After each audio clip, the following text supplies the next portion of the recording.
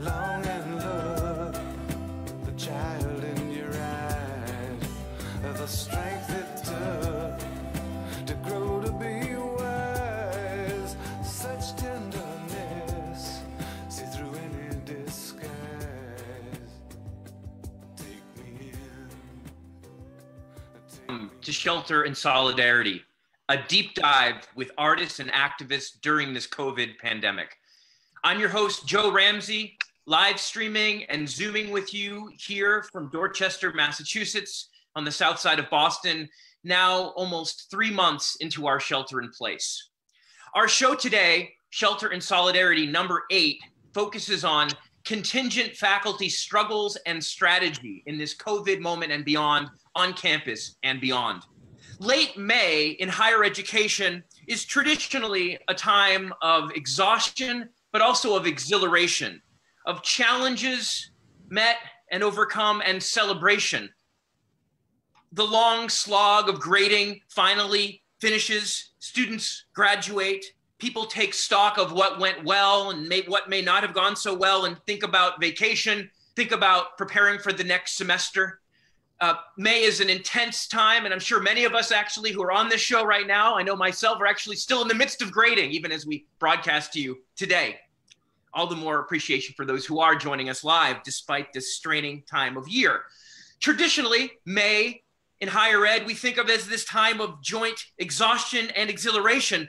But for many who count themselves among the contingent faculty, the adjuncts, the non-tenured track, the appointed semester to semester, the end of one semester, the coming of late May is not just a time for celebration, as happy as we may be when the grades are in, but also a time of worry and anxiety about whether or not we'll even have work the next semester. In this particular post-COVID moment, that general state, that existing state of precarity and anxiety has been heightened and generalized considerably, almost if not universally. We are at a moment when we want to be thinking about the job we've just done, the great job we've done, when faculty across this country deserve a thank you for the incredible work they've put in to transition classes remote and online within a matter of days or weeks, serving students dealing with, unprecedented struggle and anxiety and stress, economic and health related to both the pandemic and its economic and social fallout. And yet, in all too many cases, in a growing number of campuses and regions across the country, the contingent faculty are being hit not with a thank you, or perhaps one day with a thank you, and the next day with what some might call an FU, as they receive letters of non-reappointment, threats of layoff, or other indications of uncertain work for the fall. The word contingency is on many a person's lips, and in across the media, we're hearing more and more of these stories coming out. Contingencies about state funding, contingencies and worries around student enrollment, contingencies that often seem to hit first within the academic community, the contingent faculty ourselves, whatever we may be called, adjunct, non-tenured track, postdoc, visiting professors, right? Contingent faculty are being referred to in the media sometimes as the bellwethers, as the canaries in the coal mine of higher education. We are joined today by contingent faculty who are not only teachers and scholars, but also organizers on campus and off. And these faculty from across the country, from Boston to New York, Philadelphia, Chicago, Arizona, California, Seattle, hopefully will help us to get a report and a collective understanding of some of the struggles, some of the issues that are hitting people across this country, and the kind of responses that we are seeing from faculty, our comrades, friends, and allies. We're hoping that today to have a discussion of not only the struggles that are ongoing and the pain that is occurring and the challenges that we see, but the strategies that we both see and don't see yet for meeting and overcoming and transforming the conditions of struggle affecting not only contingent faculty, but the students and communities that we serve and aspire to serve, as well as our supposedly non-contingent tenure track faculty colleagues who may be themselves feeling a little more contingent these days. What are the opportunities that are implicit in this moment of challenge, right? As the state of contingency, the state of precarity becomes a more and more generalized condition across higher education in both public and private institutions, in institutions large and small. These and other questions, I hope you'll join us with getting into a discussion today. We will have a generalized discussion starting in probably about 45 minutes after we hear from a number of invited guests and a couple of really, I think, insightful respondents. I'd like to start by bringing in our first three guests together in our first social, kind of shelter and solidarity roundtable, if you will, a bit of a panel format to begin with, to create more discussion. First, we'll have Bobbi-Lee Smart. Bobbi-Lee Smart is an executive director of organizing with Adjunct Faculty United, as well as a scholar of adjunct labor issues and a part-time faculty member herself from California in the community college system. Bobbi-Lee, are you there? Yeah, I'm here. I hope you can hear me. Okay, great. It's great to have you with us. Bobbi will be joined by Wende Marshall. Wende is a faculty member at Temple University in Philadelphia, is active with the Rank and File Caucus of Temple University, a rank and file caucus of faculty there, and is active in the union of the Temple Association of University Professionals. Wende, are you there? I'm here. Happy to be here. Great to have you with us, Wende. Third, and the final member of this opening panel will be Boyda Johnstone, who is active with the PSC at CUNY, and also in the Rank and File Action group that's been doing organizing down there in New York City in the CUNY system. Boyda, thank you for being with us today. Thanks so much. Great. So I thought I could, rather than addressing an individual question to each of you, kind of throw out one question, and maybe in the order we just walked through introductions, ask you to kind of respond and hopefully start stirring up a discussion here.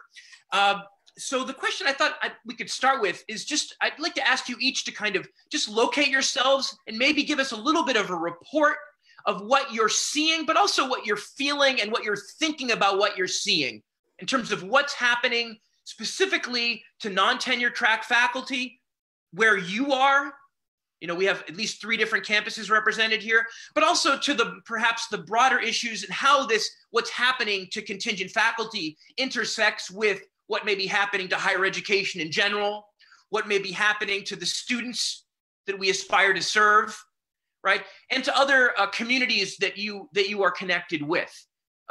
So I know that's a big question. We'll start with wherever you'd like to take it, and then we'll break it down and redirect it. But Bobbi-Lee, maybe we could start with you. Could you just locate yourself for us a little bit here out in California, what you're seeing? Give us a report and maybe a reflection on kind of a first reflection on what you're seeing and hearing out in California right now.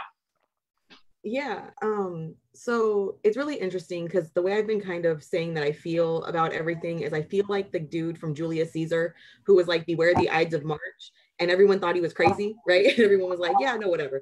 And then Julius Caesar was murdered on March 15th, right?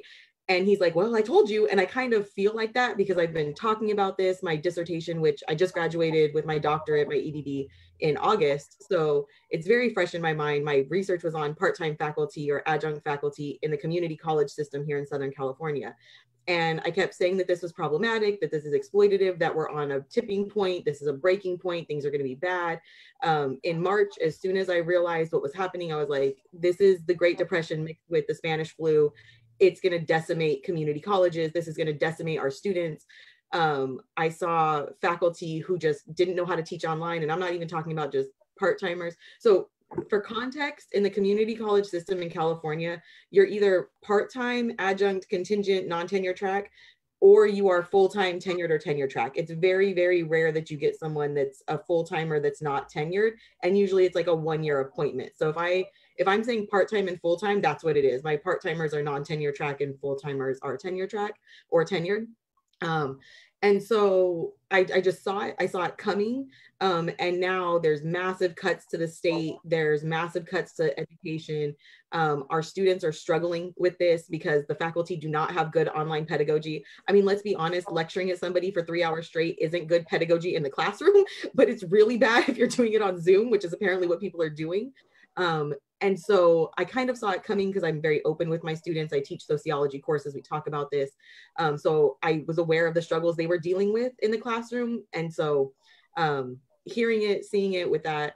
So I think that the pandemic, the COVID-19 situation has just kind of exploded and exacerbated something that was already at the brink. And I think it's not just higher ed, right? Obviously, we're seeing it with race relations. We're seeing it with social class issues, right? We're kind of at this boiling point where things are fractured, and this is only going to get worse.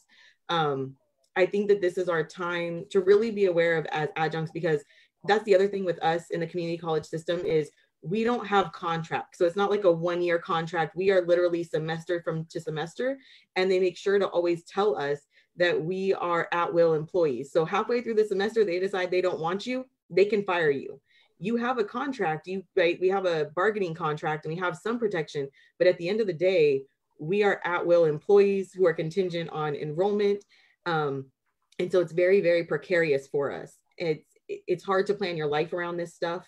So yeah, I think overall I see it, but I was on a higher ed, I think it was Chronicles of Higher Ed did a webinar about this a couple weeks ago about contingent faculty, part-time faculty in the system. And one guy said, and I was glad to hear a full-timer say it, he said, don't think that tenure is on its way out or that this is a threat to tenure. If only 25% of faculty in the country are tenured or tenure track, you're already under attack. Tenure already doesn't exist. It's already under threat if less than a quarter of faculty are tenured or tenure track faculty. And I think that that's really come to a boiling point that we need to be aware of. And we need to take this moment to really push for a reinvestment in higher ed and to pull away from this privatization and corporatization of higher ed and move back to it being a public good, if that's where we want to go. We need to really point out, while you have no money for faculty right now, you're still somehow hiring administrators. You're still creating new positions for administrators, right? But you're not having money for faculty. You can't pay us. You want to furlough us. You're going to cut our classes. You're going to increase our class sizes. I think all of that is stuff faculty needs to be very, very careful of and aware of in how we move forward. And we need to make our students aware of it. I think once you make students aware of it, you gain them as allies. They're the ones who are paying for this. That's when you can start the movement. So I think I addressed everything, but if that's a great opening comment. I really like the way you laid it out to start with, Bobbi-Lee, and we can dig into a lot of the specific issues as we go with over the next hour. Wende, could you pick up from there? Wende, I would love for you to address anything that you just heard Bobbi-Lee say, but also just give us a sense of your kind of read, not only limited to Temple, but if you want to speak more broadly about what you see happening and what are your kind of thoughts and initial reflections on what you're seeing happening and how the contingent struggle of faculty relates to perhaps other issues of concern as well. Take it away, Wende. Thanks. Yeah, I agree with Bobbi-Lee that the pandemic coupled with the second Great Depression and that we are merely on the edge of, have not experienced in full blast at all, is going to strain us and harm us and kill us. Yeah, so I agree that, and I think that people aren't really, you read mainstream bourgeois liberal media in the New York Times, and there's a great deal of denial about what's going on and how many people are suffering. I think the first thing I want to just say is that, to be clear, adjuncts are, in market terms, flexible labor, which means that we are hired when there's a need and we are let go when that need doesn't exist. And no contract that I'm aware of in the labor struggles of adjuncts has been able to take that down, because to take that down challenges the fundamentals of the neoliberal university and the way that it is set up. So there is no question that adjuncts are losing their job, that we will be losing our jobs. I also want to say that we're not the only low-wage workers on campus who are going to lose our jobs. People who work in maintenance and security and food services and who run dorms and all that, all those jobs, many of those jobs are going to be wiped out. So I think a very, very important direction for us to be moving in is thinking beyond ourselves as educators, thinking of ourselves as workers in coalition with other low-wage workers on campus. So I think that I also want to say that if you ask me what the current situation on campus is, I have to say that I struggle to be committed to the fight of adjuncts. Although I'm an adjunct, I'm part of RAF Caucus and part of TNUP. Because to be frank, higher education itself is completely fucked up. It is a monument to racial capitalism and white supremacy. It does not adequately teach anybody, young people or anybody else. It suppresses critical thinking and diverse views. And so I want to be clear what it is we're fighting for when we're fighting for, when we're engaged in a struggle in higher education. I just wanted to give a quick quote. Thank you, Bobbi-Lee.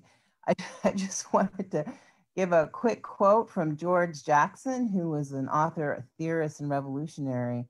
And he said, the argument that the prestige of power will let itself be educated away is too idiotic to be allowed to stand.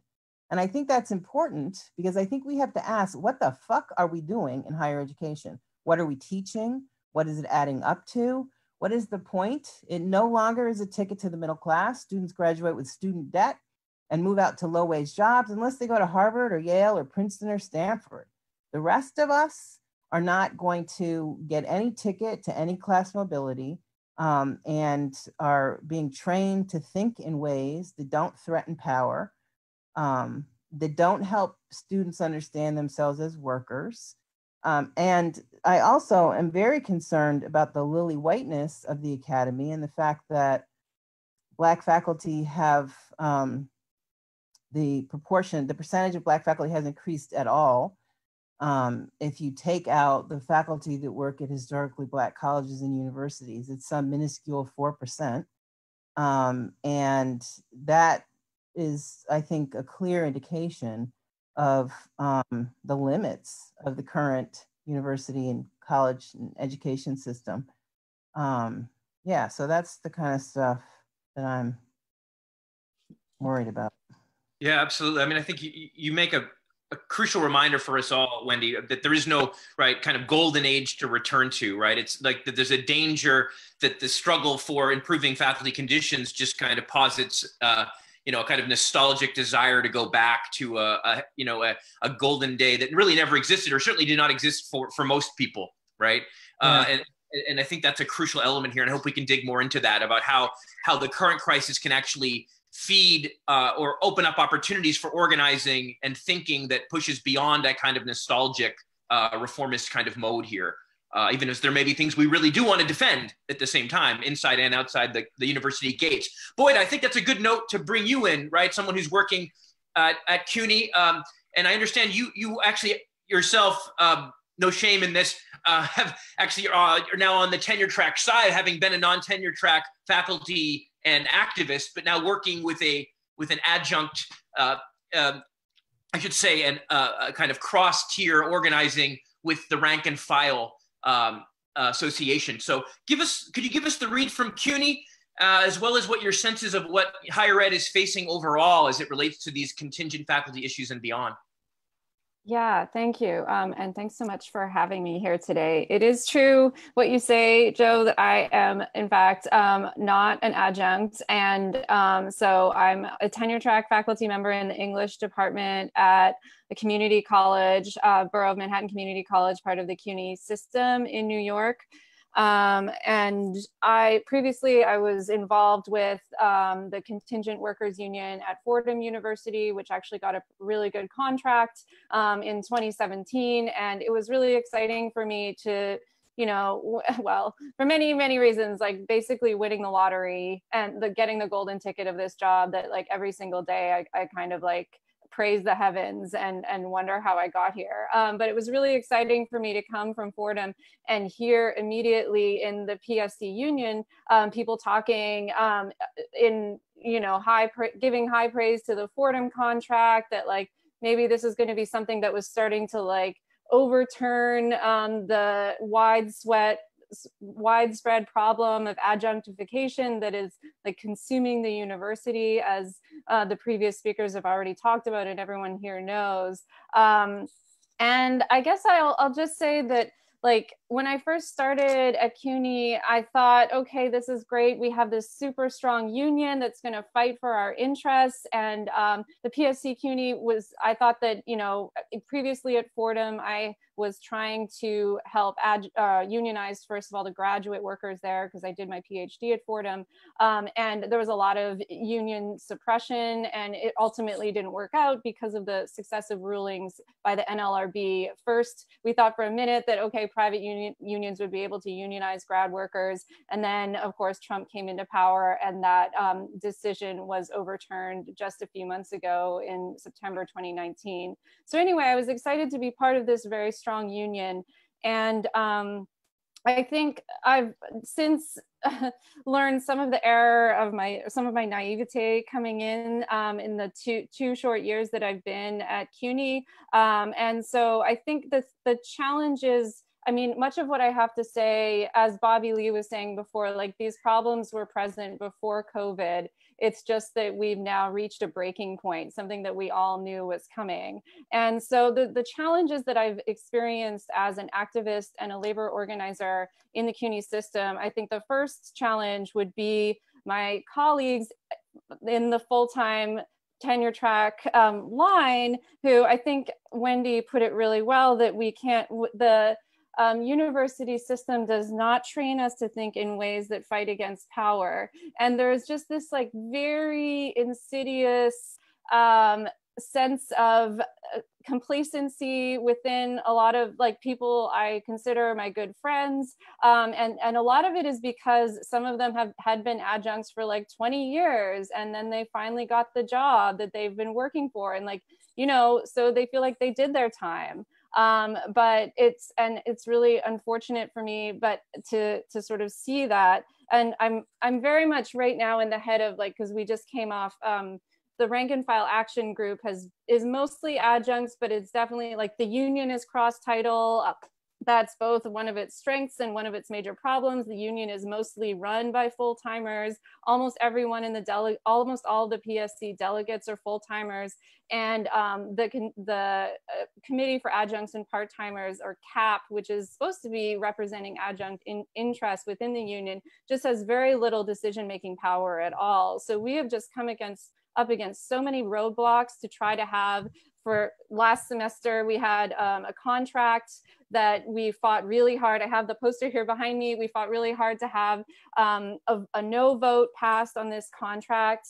And, you know, Wende also mentioned the bourgeois liberal media. This was a major problem for us. Like the PSC leadership is absolutely, you know, bedfellows with a lot of the liberal media that was touting how amazing this contract was, that it was transformative to adjuncts. But we really knew that this was not the case, that we still, adjuncts on the whole, receive $4,200 a course, which would be, you know, $25,000 for an entire year if you teach 3 classes per semester. So still half of what I receive as a full-timer, which, you know, in New York City is not going to get you very far. So we lost the no vote, and we have. So, and then the union has kind of a democracy problem that we've been finding. We just have a really hard time letting our voices be heard. Even, I think I'm just very much in the head of this campaign that we've just come off of, which was to try to fight. We had some campuses at CUNY have been asked to make 25% cuts to their budgets, preemptive, in advance of the budget that hasn't even been announced yet. And we have all this federal funding from the CARES Act. So for a while, it looks like things might be different now, but there were almost 450 adjuncts at John Jay College who were laid off. And so we had tried to push forward this grade withholding campaign to maybe potentially move towards a wildcat strike. But this is what we've been building up towards today. And it turns out, I think we gained a lot of momentum, but we won't be withholding our grades beyond the deadline. So it won't actually become a strike. And then finally, I guess I'm sort of circling through, like, the challenges would be like trying to get full-timers to care about adjuncts, which I can talk more about later, trying to make that union care about adjuncts. And then thirdly, and this one is always so much easier, is making the students care about adjuncts. They do care about adjuncts. I think there's a lot of deception and kind of misinformation circulated about the fact that students will totally be our allies in this struggle. That's what, just in the last few weeks, we were told, even by the PSC, that like, oh, you're throwing students under the bus by withholding your grades. I was told that by people on social media, people in my department, really to justify their own inaction and unwillingness to stand up for the adjunct crisis. And so, but when I talk to my students who, as I'm sure many of you know, like almost 50% of CUNY students have experienced food or housing insecurity, according to a report that was released in 2019, like an astonishing and really upsetting, devastating number of my students have had family members extremely sick or literally die due to the COVID crisis. They've been working on their distance learning classes in cramped conditions in their apartments, and dealing with, the crisis is hitting them directly. And when I talk to them about how the fact that 60% of their professors might be losing our adjuncts, and then that their jobs are in crisis, the students absolutely step up. So that's the third challenge, making students care, is really the easiest of all of them, and the one that really keeps me going. Yeah, it's picking up on that note. I mean, a number of things you said, but I think one thing to think about, right? You bring in the class and race and the vulnerability of many of our struggling working class students, right, at public institutions. I was doing a little reading in prep for the show, actually, just kind of in an uncanny way. In March 2020, just before COVID was really hitting here in a big way, before campuses were closing, the New York Review of Books did an essay. I don't know if people saw it, a review essay of like 15 books that have been written about like adjunct higher ed and inequality. And one of the stats that I pulled from there, one was kind of an empowering one. We have 1 million contingent faculty in this country right now.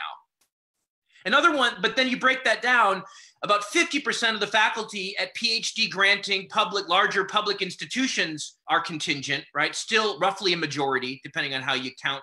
But at community colleges, and maybe Bobbi-Lee can bring this back to you in a moment, it's 83%. Right? So in other words, at the higher ed institutions, right, which serve mainly, almost exclusively working class, disproportionately Black and brown, right, historically oppressed and marginalized people and non-traditional students, right? People, single mothers struggling to get back in the workforce, right? And so forth. And, folks that dealing with other kinds of constraints, right? These are the places that have the highest rate of contingency, the lowest level of job security, right? So I think it seems to be one way to open up the relationship between, right, how class and race, inequality among our students and communities intersects with higher ed struggles, is to actually bring out this fact that it's just so happens to be, right, that the most working class and exploited and oppressed communities are also not given the luxury of faculty that have job security, right? That, at elite institutions like Princeton and Harvard, there still are contingent workers and grad students, and I'm not trying to make a binary here, but, right, it perhaps even in the time of pandemic, the millionaires and billionaires kids aren't going to be worrying too much about not getting quality higher ed, even though online might be a challenge, right? But it's specifically working class and racialized communities that are disproportionately affected by higher ed cuts in general, funding, and the issue of contingency in particular. I mean, Bobbi-Lee and Wende, I'd love to get your kind of response to that, and also maybe the response to another thing that a couple of you have raised, and certainly Boyda just raised it, about the relationship to students, right? The relationship to students and the potential relationship to students, right? The relationship to students, which I think can be sometimes can become a contradiction. People feel like they can't tell the students about things because that's unprofessional, right? But as a number of you have already alluded to, letting the students in can actually be very empowering. So I'd love to hear, you know, on either of those fronts. Bobbi-Lee, maybe you could jump in, and then Wende, and perhaps we can, you know, and then come back to Boyda. Okay. If I go off, like someone just bring me back, like rein me in. But I'm gonna start with what Wende said. I had typed in the chat box that she was my hero, really calling it out for the racism, the classism, the sexism that is still going on in higher ed. And I said it in my dissertation that, and it was something that came through, it's something in the research on adjunct faculty, is that while with these institutions is that while we sit here and we hear all the time that colleges and universities are these liberal institutions and we're brainwashing students, they're not. As Wende said, they are neoliberal institutions that are maintaining the status quo. They want diversity in look, but not diversity in thought. They want to be able to check the box that they've got, you know, faculty of color, students of color, they've got women, they've got LGBTQ folks, they've got diversity of religion, but they want you to think like them. They don't want you to challenge them. They want to maintain what's happening, right? I think Boyda, you said something about they don't actually teach us to fight back, right? They don't teach us to challenge them.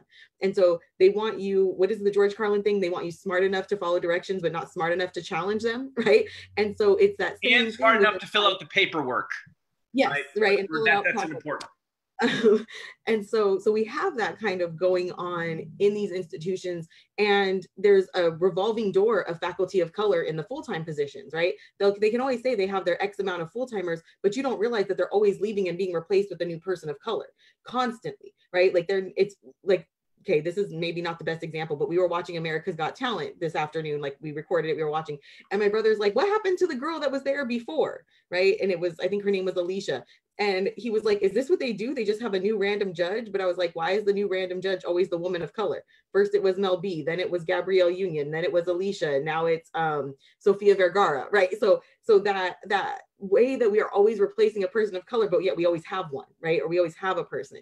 I think that that's a problem. And also I was reading, I can't remember what I was reading. I've read so many articles recently about this where, you know, your diversity of your faculty is your adjuncts. If you get, right, like if you get rid of us, you don't have diversity.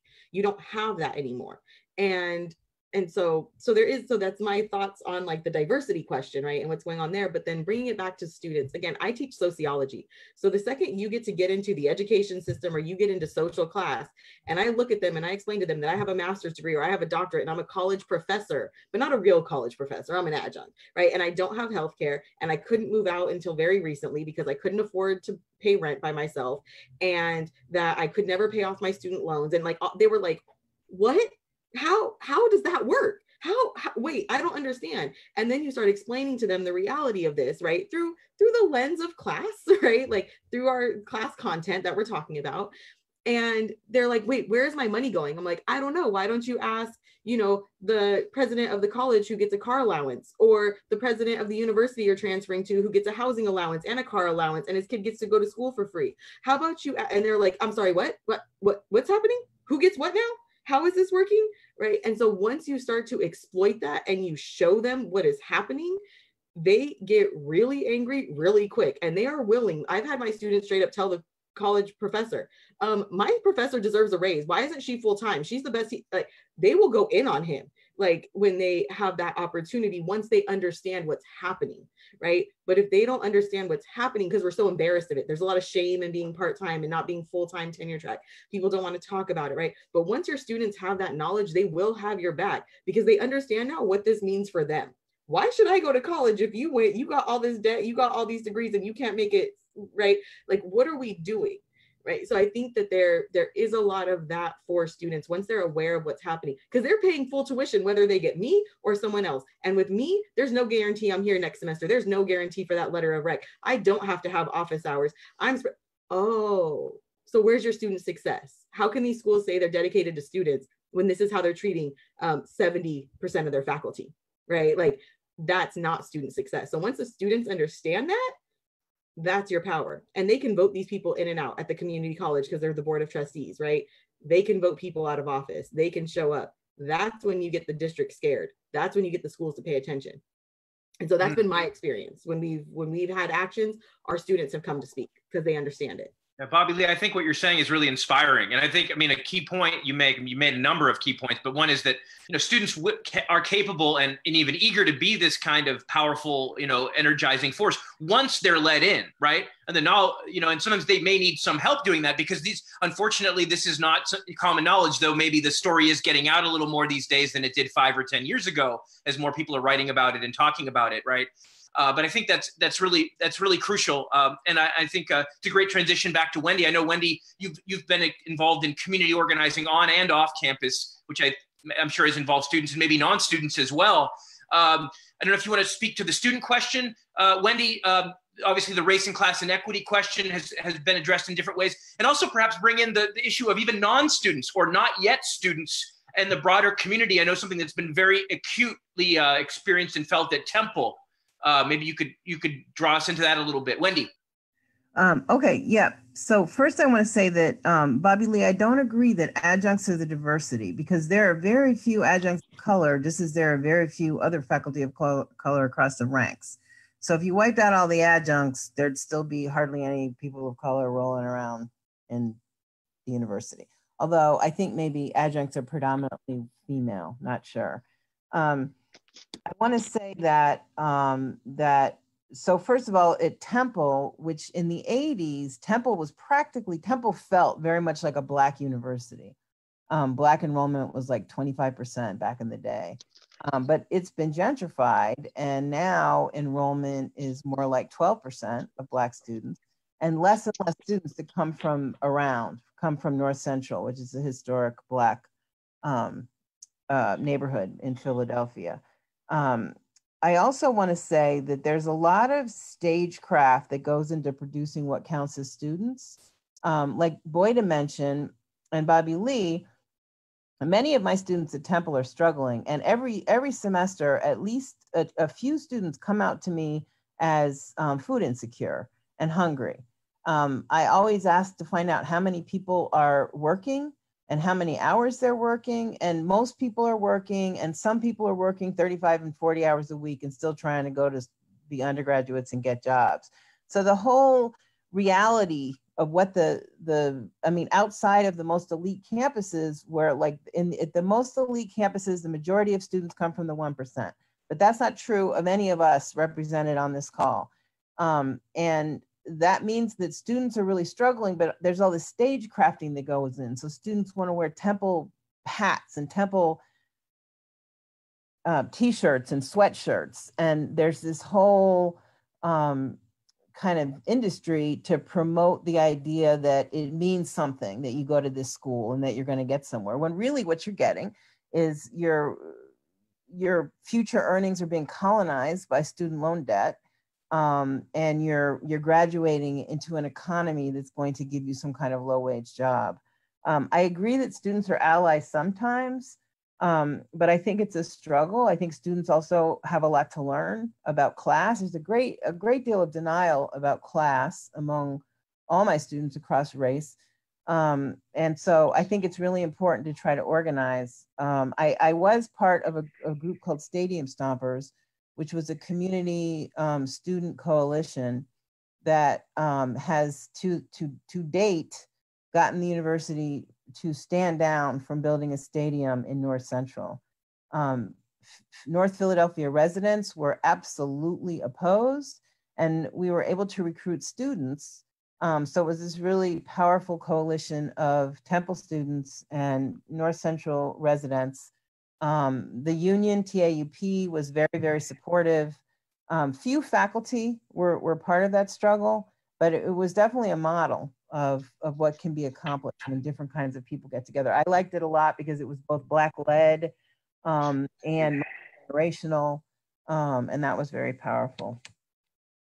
Picking up on that, Wende, I mean, you mentioned when we talked prior to this show about your concern about the university as a gentrifying force itself, right? And the struggle of the Stadium Stompers to stop that development project was something you mentioned I had heard about already, actually, from other past organizing contacts. But you also mentioned that you were concerned about the gentrification of enrollment itself, right? In the way in which these already pronounced trends of the kind of, the white, lily whitening, as you pointed out, right?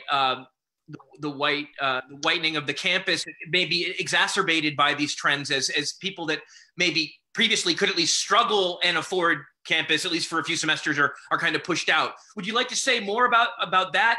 That in particular, is this something that you see, or that others who are on the call see this as a danger? Like, how are our students going to be, and even right now, I mean, we've mentioned they're struggling. How is this going to affect the student? How are the student body that we experience in the fall going to be different than the one that we had back in January? Do you want to speak to that, Wende, before we go back to Boyda? Yeah, real quick. I'll just say that it speaks to the degradation, the unviability of higher education institutions. Because I know this is true of CUNY, it's true of Temple. I'm not so hip to what goes on in California, but I'm pretty sure it's true there, that higher education institutions gentrify neighbors because dorms, campus living has been privatized, so nobody lives on campus anymore. And huge development springs up, which means that people are displaced, long-term residents, people who've lived in North Central for generations are displaced. And I know that's true because, by the way, I am a graduate of CUNY. I'm a graduate of the CUNY BA program, Hunter College, 1985, and lived in Washington Heights and Harlem, and now can hardly recognize CUNY, CCNY in particular. So I think that's another part that we need to think about. We need to fight for institutions that support working class values and working class life. And I'm not with the fight. It's just going back to us being contingent flexible labor in lily white institutions. Yeah, thank you for that, Wende. I want to go to Boyda. We actually got a question off of Facebook Live, someone who's not on the call, but actually a colleague and fellow organizer I know from UMass Boston, a longtime non-tenure track faculty advocate and unionist, Amy Todd, who had a question for you, Boyda, which is, as someone who has, as you put it, I think appropriately struck the golden ticket of a tenure track gig, right? And, let alone at someplace you actually wanted to live, if you can afford to live there, right? Amy, send you props, for continuing to fight on this, be involved in this struggle. What do you think,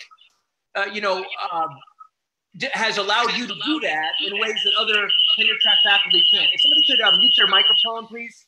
Mute your microphone if you're not speaking. We're getting some reverb. Thank you.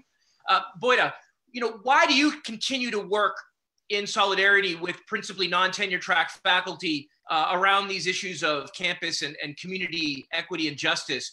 And why do you think what holds back more tenure track folks from being on the line in the way that you are right now? Like, obviously there's every institutional incentive in the world to kind of turn your back, right, on non-tenure track faculty once you get let into a club, at least from one standpoint, right? Associating with the riffraff may not be good for your own, tenure application, depending on who's sitting on the committee, not to scare, but so why have you stuck it out? And why do you think more tenure track folks don't, or let me put it optimistically, haven't yet? Well, I certainly hope that the yet is the key word there, because I'm optimistic. I think about the future. Unfortunately, that might just be because the crisis is so bad that, first of all, like tenure, as someone mentioned earlier, I don't think our jobs are that secure right now. I think that it's possible that unemployment might make it to as high as 40%. And, the country is going to completely crash financially. So those of us who don't have tenure yet, first of all, so maybe that isn't exactly the place to start with that question, but I do think that there are selfish reasons why full-timers should be standing up in solidarity with adjuncts and defending them, and also just really advocating for more full-time positions being opened up and paths to full-time, so that you aren't just stuck in this contingent poverty wage gig, forever. So I think that we do, in my RAFA group, we do have to kind of start to resort to the argument that, like, in a year or two, it is going to be our jobs on the line if adjuncts right now are on the chopping block, it's us next. But personally, also, I have to say that it's not entirely altruistic for other reasons as well. I'm married to an adjunct in the CUNY system, and his job is very much in danger right now too. And so I obviously I have like a personal investment in that sense.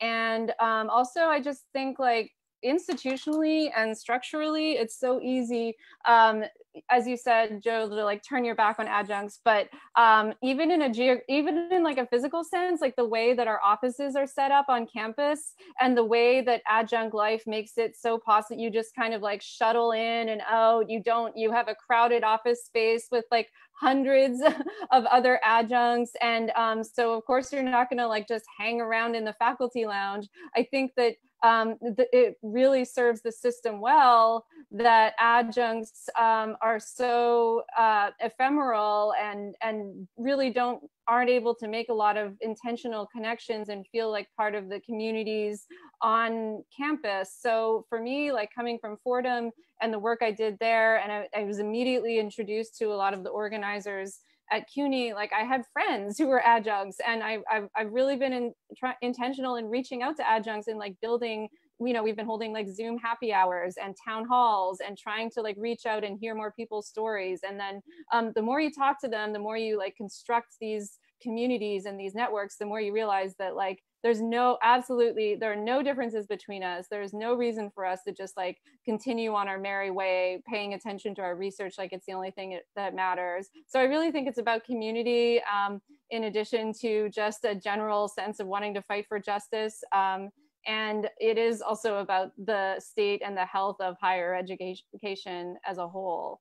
Yeah, absolutely. I mean, I would agree with you that there is a potential anyway, unity of interest between most non-tenure track and most tenure track faculty, right? What are tenure track faculty's complaints a lot of the time, right? Too much overwhelming service load, not enough time to do research, right? Well, maybe if you could double the number of tenure protected included faculty, right, by including your teaching force as actually having some say over, you know, faculty governance and in departmental service, right? You could actually thin out that load too, right? I mean, work, right? When some people's jobs are cut, the workload's going to spill onto someone else, right? So there's certainly, and yet at the same time, there are cultural, social stigmas, right? Wrapped up with the whole ideology of meritocracy that a lot of people, even on the left, I think have internalized, right? I mean, you put it as a golden ticket, but like a lot of people wouldn't put it as such a contingent thing, right? I earned this, right? I'm special. I deserve this more than others. And, you know, you see it even in people that maybe share 9 out of 10 political views with you sometimes, that they, you know, they don't want to invite you to the party, you know, right? There's still kind of social separation there. So, I mean, I think you hit on a number of important issues. I want to ask one more question, and it's an impossible question because I want to ask you to be brief on it before we bring in at least 2 or 3 more voices to the conversation, our respondents that have, for Benedict and John and our Arizona team. But I want to ask you something that you've all kind of hit on a little bit. Like, what is I'll put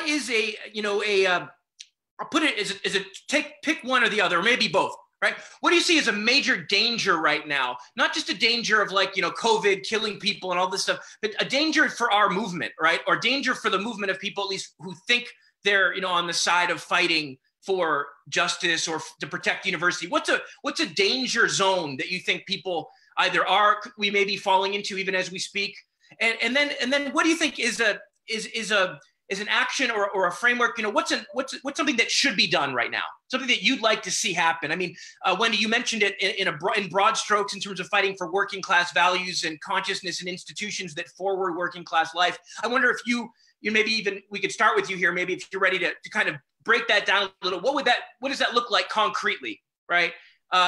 You know, I know that's a big question. You can take one side of that or both, but I'd love to hear you like kind of a danger and an opportunity.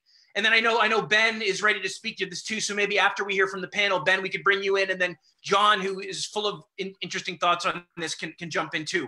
Wende, would you like to go first, or?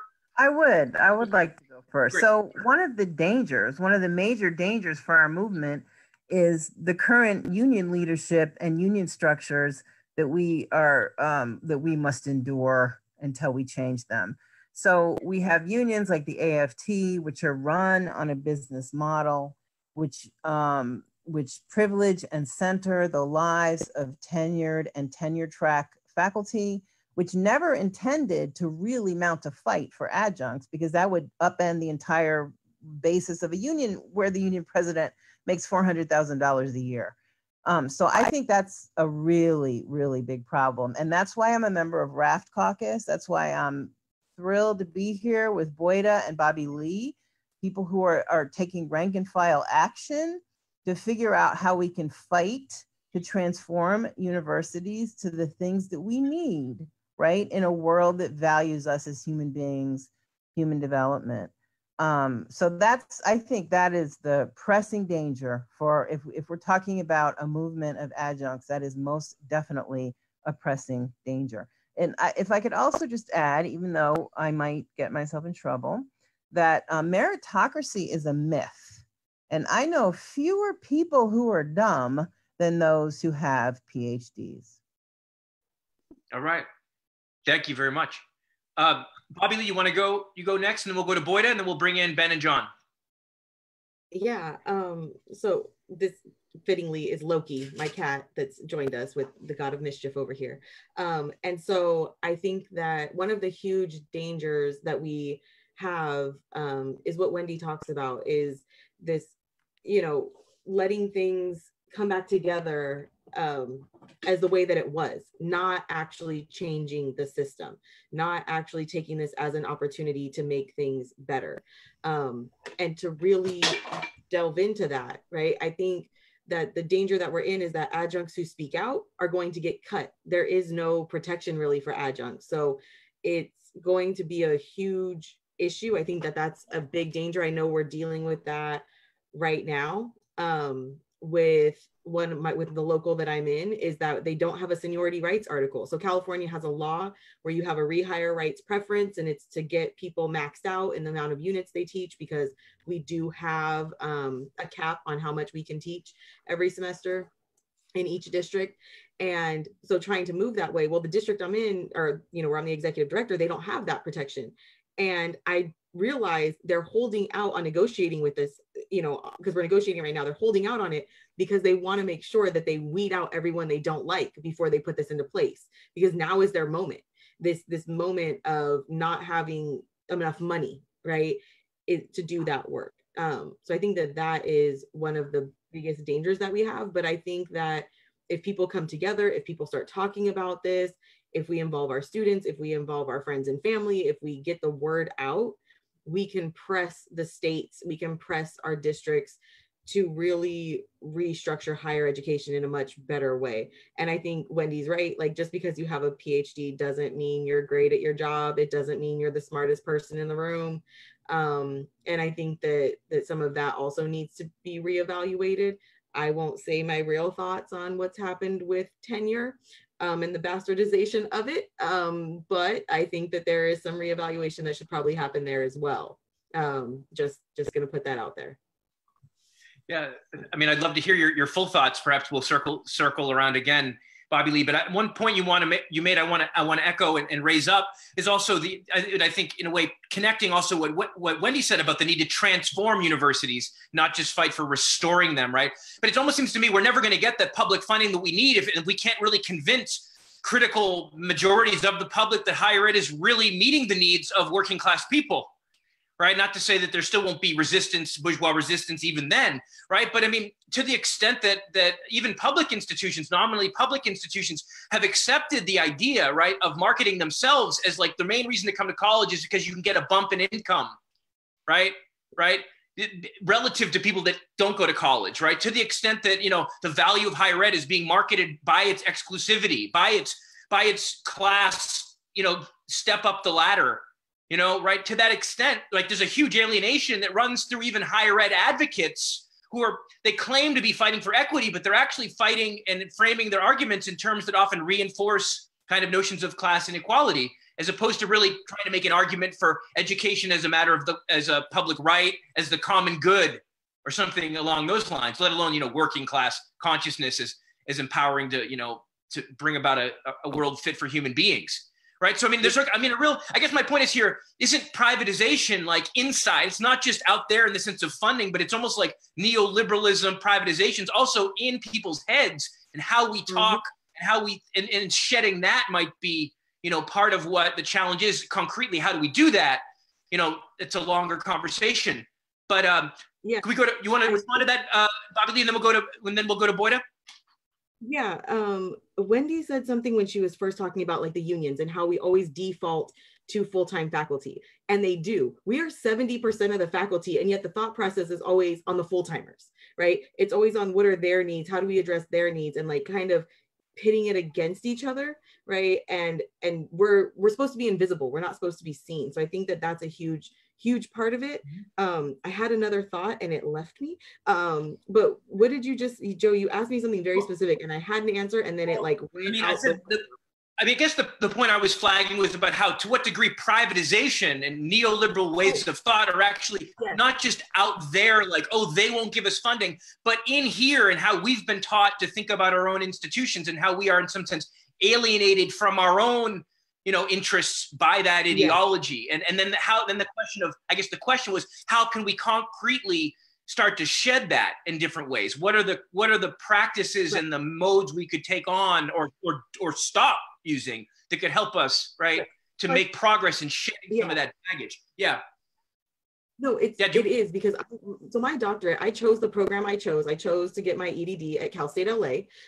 That is where I've graduated with my doctoral degree in education. And it was a social justice program. I want to be clear that I chose this program because it was sold as a social justice and educational reform program. And I was so excited. And then I had a bunch of freaking college, you know, administrators teaching my classes. I had a bunch of people telling us about how this is just the way it is. And, you know, students have to struggle and it's the grind who makes you who you are. Mm-hmm. And I would sit in classes with administrators and go, okay, so this is a social justice program and we're supposed to be reforming education. And you know, yes, the grind might have made you who you are, and that's fine, but our job is to make this better for other people so they don't go through the shit that we went through. And then they would all just stare at me. And these were administrators of that college, right, of Cal State LA. These were former community college presidents. These were current community college administrators. And I always was calling it out because they believe it. And then I would have classmates who are getting this degree in social justice saying things like, well, you know, we're the students and we're paying for a service and we're the clients. And so you have to teach me what I want to learn. No. You don't know what you need to learn. Like, can you imagine the audacity of one of our students telling us that we need to, I want to learn this and that's what you're going to teach me. You don't know what you need to learn. I'm the one that has the degree and the experience and the education in the background to help you with this, and you know things. And I don't want to say that students don't know things, right? Because I do value my students. My classes are all very discussion based and they have experiences, but we help them shape that, right? We help them to come to terms with these words and these ideas and bring them new knowledge. But the idea that they're clients and that we owe them something, that they bought this grade, I mean, this is the devaluing of higher education. And to just pass students along, can you imagine having someone who got a degree in social justice going out and talking about students or our clients and we have to sell them something? I mean, I would be, absolutely, I'm now like, please God, don't tell anyone you got a degree from the same institution as me, right? Yeah. And we're doing that to our students if we're allowing them to graduate with BAs with no knowledge. That devalues us. That completely erodes our purpose if we're saying that they learned something and then they're walking out knowing nothing. Sorry, that was my soapbox. Right, absolutely. No, and of course it doesn't start with the student in the sense it's not just this client mentality or whatever, is not this customer mentality, is not just ideology. It's also objectively built into the structure when they get that tuition bill, right? When a public education costs $15,000 a year in state in a lot of places, right? At UMass Boston, where I teach, right, for in-state students, right, they are objectively being, as we say, you know, interpolated, right, hailed into thinking about this as a purchase, right? So it's like, I mean, it'd be very different, I think, if we got it back to being next to free. Like when UMass Boston is right behind me, about a mile away, opened up in 1964, 65, was $100 a semester, which I think I want every student who comes through my classroom to know at least that, and then have some idea of what changed. I can go off on this too, but I'm the host. So let me take a step back. Boyda, I'd like to get your thought on a danger and or an opportunity for in this moment. I know we've spoken to some already. I know there was the grade strike. I mean, one way to think about this is also what are the leverage points that we do have now? And then I'd like to bring in Ben and John and our Arizona team to broaden out the discussion. Okay, thanks. I have so many thoughts about what everyone has just said. But I do want to first, just on the issue that you were just talking about tuition, mention that obviously the same thing has happened at CUNY, which was first established as the Free Academy in 1847 and spent 150 years tuition free. And then this open admission policy was introduced in the late 60s after the student uprisings of the 60s. And so then there was this really incredible influx of students of color into the CUNY system, which lasted for exactly 7 years. Well, I mean, it's still predominantly students of color, but then in 1976 is when they had a fiscal crisis that led to the introduction of tuition into CUNY. And in fact, I think it's important to note that the state aid has been steadily decreasing since that moment. And 2017 was the year that public schools began to receive more revenue from tuition than from the state. So it just like feeds to everything you're saying about how now, like, yeah, the students are paying a lot more than they can afford in my classes. And there's a group at CUNY, I'd like to just give a shout out to the awesome Free CUNY students and activists who Rafa has been working with pretty closely. They've been at the forefront of, I saw some people in the chat were asking about the A for All policy for this semester. And so they've really been just awesome allies and advocates for us. They wrote a solidarity letter for the grade action, and they've been promoting A for All in terms of like raising awareness and consciousness in education. And as someone was saying earlier, like professors, full-timers listen to the students more than they listen to adjuncts in some ways. And so if you have students telling you like, hey, there's this petition, excuse me, you should sign it, then suddenly they're like, oh, I guess students do care and we're not throwing them under the bus.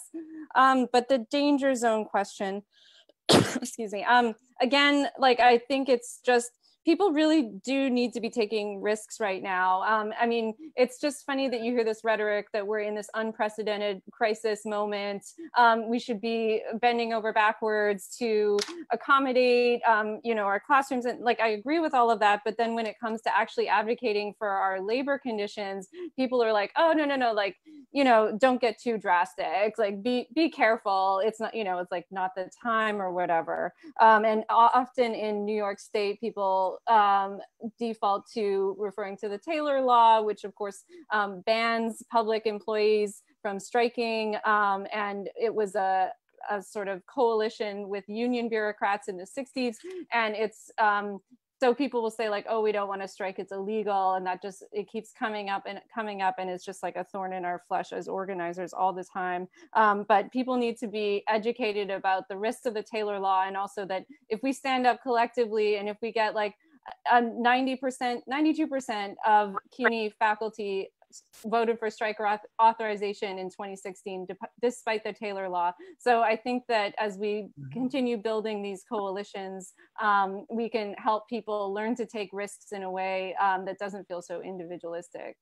Yeah, no, I mean, the Taylor Law is that's New York specific, right? But versions of that exist in most states. And yet we should remember, right, that was just a couple years ago where K-12 teachers across the country, right, led a massive strike wave, including in places where striking of public employees was illegal. So as we know, the question of legality ultimately, when it comes down to it, is a question of power and is ultimately a political question. And at least, I mean, one thing you suggested we can do to start to shed some of this neoliberal confinement is to at least talk about the need to bring back job actions and strike as a tool in the labor movement, right? What do we have ultimately when we're dealing with people who will not be persuaded by good argument and enlightened principle, right? What do we have in terms of power if we don't have the ability to withhold our labor, right? I mean, maybe there are other sources of power, but that's certainly a big one if you're talking about a labor movement.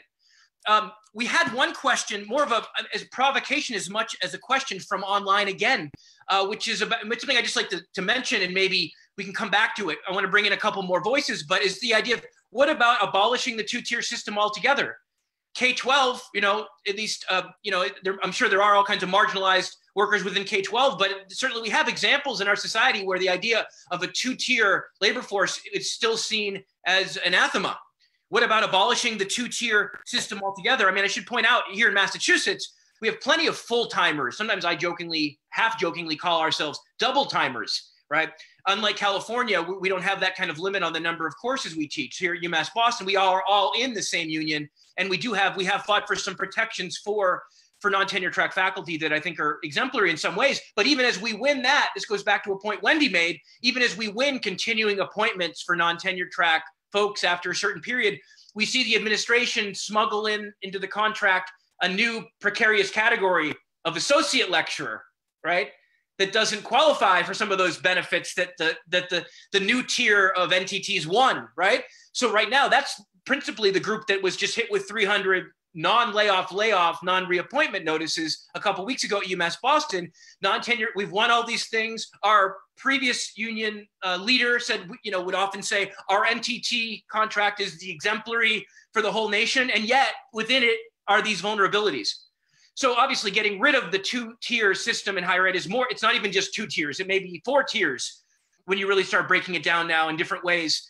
But I mean, what about that? That idea of really trying to abolish this very inequity, instead of just reforming this, really getting beyond the tiered system altogether. I'm going to let that sit and bring in Ben, who's been very patient. And then after that, John, and then our Arizona team, who, speaking to the issue of precarity, has opted to remain anonymous or pseudonymic on this call in order to protect themselves as they speak out about conditions they're facing. Ben, we spoke. Ben, are you there? Ben Stork from Seattle, are you still on the phone? Still on the Zoom? I am. All right, great. We only hear you when you see you when you speak. Okay. Speak to be visible, maybe a metaphor. All right, Ben, take it away. I know we talked before the show. You had a lot of things that you were prepared to speak on. One of them was opportunities that might be latent in this crisis. Also, obviously, you had other things on your mind. What strikes you from today's conversation? What would you like to add? Well, I want to start by just thanking Wende, Boyda, and Bobbi-Lee for all the really great things they've shared. I am on board with all of their critiques. And let me just kind of jump on the Facebook question real quick. I think it's abolish tenure or universalize tenure. I think that is the line. And I would just sort of follow that up by saying what higher ed needs is militancy. It is a sector populated by rule followers who are very afraid to break rules. And that is, I think, a primary blocker of organizing. If the administration, sorry, he's heard me talking, so now he's got to get We have a cat caucus going on now, looks like. Yeah, right. So I think that's a major block to organizing because it manages to layer on top rules on top of rules. You have the internal rules of the institution, then layered on top of that, you get the rules of the state, then the federal guidelines. Another thing I would suggest in a similar fashion is the myth of shared governance is a entirely problematic structure built into institutions that builds on the tenure, non-tenure track structure. And I guess, so I'm throwing a bunch of stuff out, so I kind of want to get it out right away. It's one of the things I have an issue with the neoliberal name. I actually think these are not particularly new. In fact, I think it's built into the structure of these institutions as liberal institutions.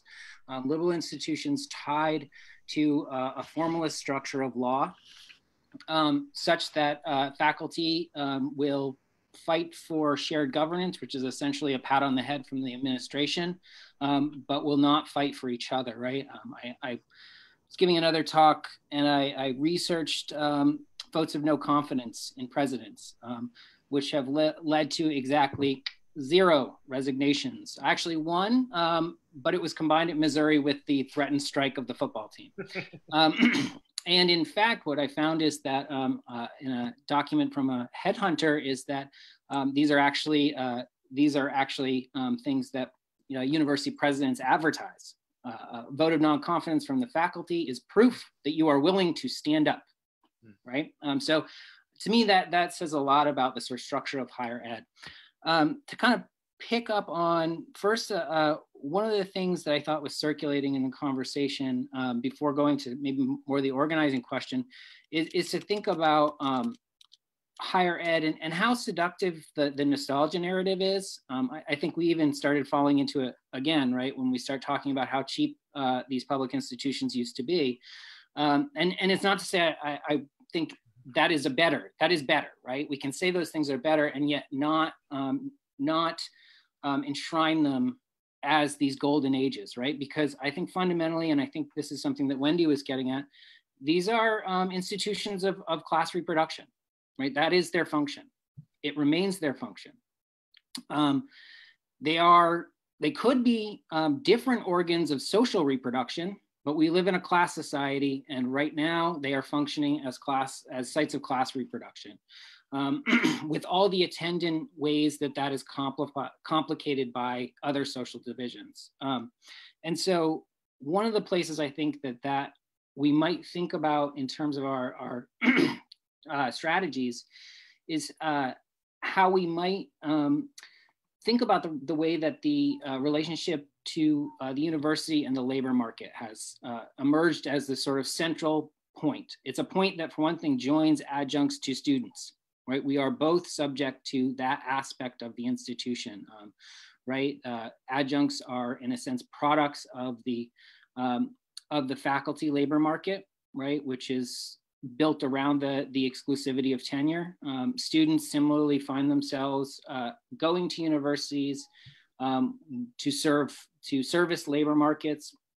At the same time, the universities restructure themselves around that question of labor markets, right? I teach in a film studies program that cannot in any way deliver the education it promises, and yet it continues to promise that it can provide students with jobs in the filmmaking industry. This is a tiny little arts university that literally has about 6 digital cameras, right? And yet that's how it sees itself, right? It understands itself as this is its function.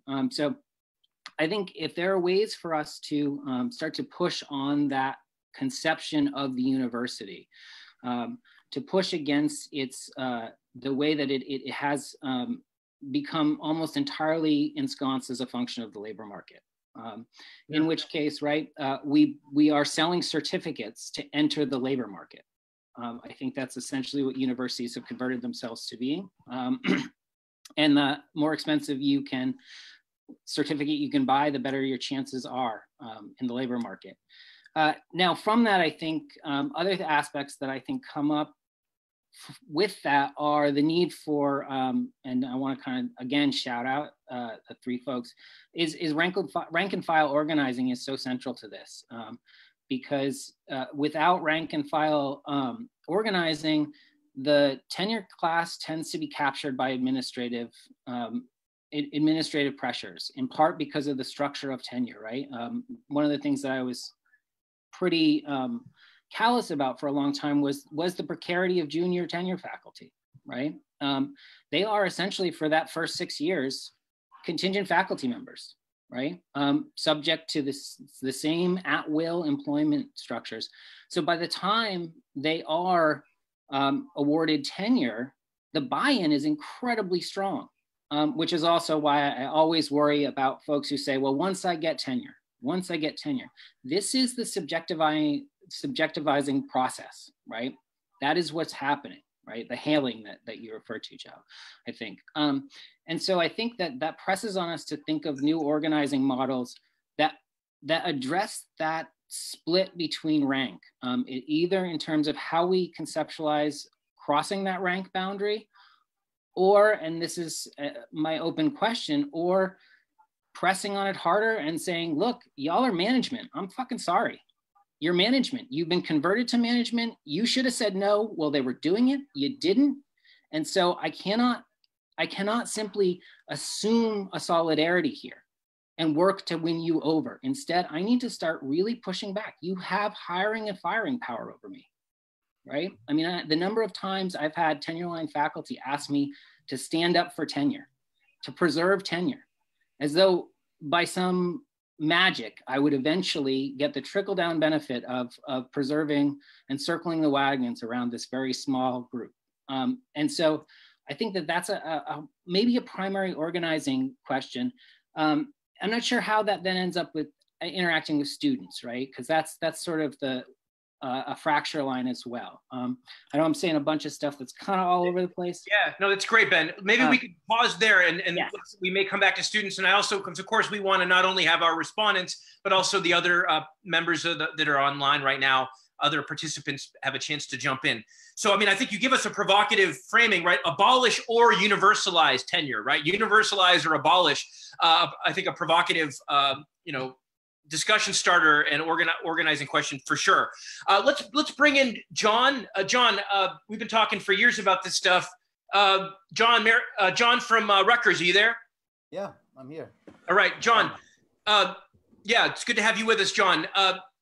What would you like to, having listened to this great conversation over the last hour, and it's been over an hour now, what would you like to lift up? What would you like to add to it? I know you've been living this struggle as well as reading and studying it.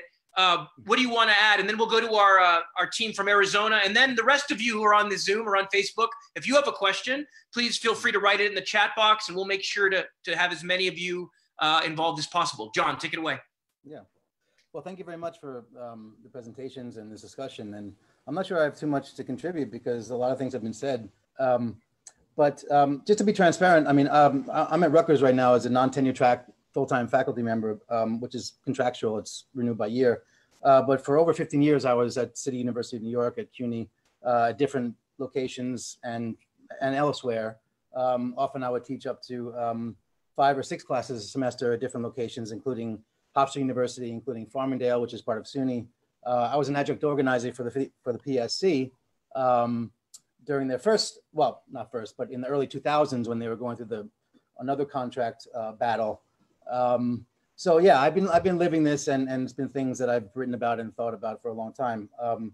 I think, it would be important to, I mean, there's a lot of things to say, right? So, but the first thing I think to start with this sort of question of danger, right? So Joe asked the question, well, what is the danger? And there's a lot of danger right now. And I think a couple of things, first of all, the danger of falling into or caving into reformism, I think is a real danger. And reformism comes in various forms. One is, to accept the sort of scraps that are, doled out, even through union struggle. And I give a lot of credit to the PSC, although I was very critical of, the current contract struggle and I was very much in support of the 7K or strike, which has sort of amalgamated, I guess, into the organization that Boyda is part of. But at the same time, I think the danger in what the unions are doing is to sort of, as Rosa Luxemburg sort of talks about in Reform and Revolution, is to attenuate the struggle, right? In other words, to kind of normalize contingency.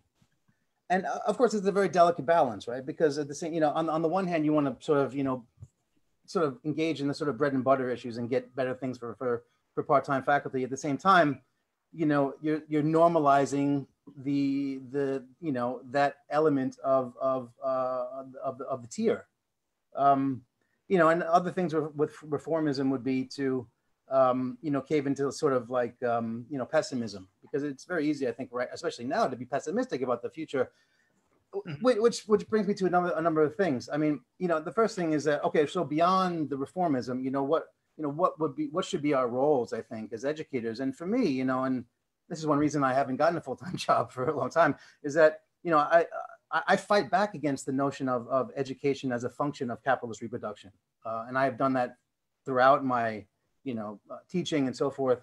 Our role is essentially, especially in these sort of cash cow courses, which I mostly teach, it's to kind of, reproduce some sort of polished working class, figure, right? You're sort of polishing them for as Ben was talking about, right? So how do we fight back against that? And I think it's central to step up and engage in conversations about racism, about systemic racism, about our own, roles as exploited labor within the academy. I mean, I bring that up all the time, and I think other people, Boyda and so forth, have talked about that. And so, to sort of push for the sort of education as freedom, to kind of use Paulo Freire's notion, instead of, catering to the banking system of education.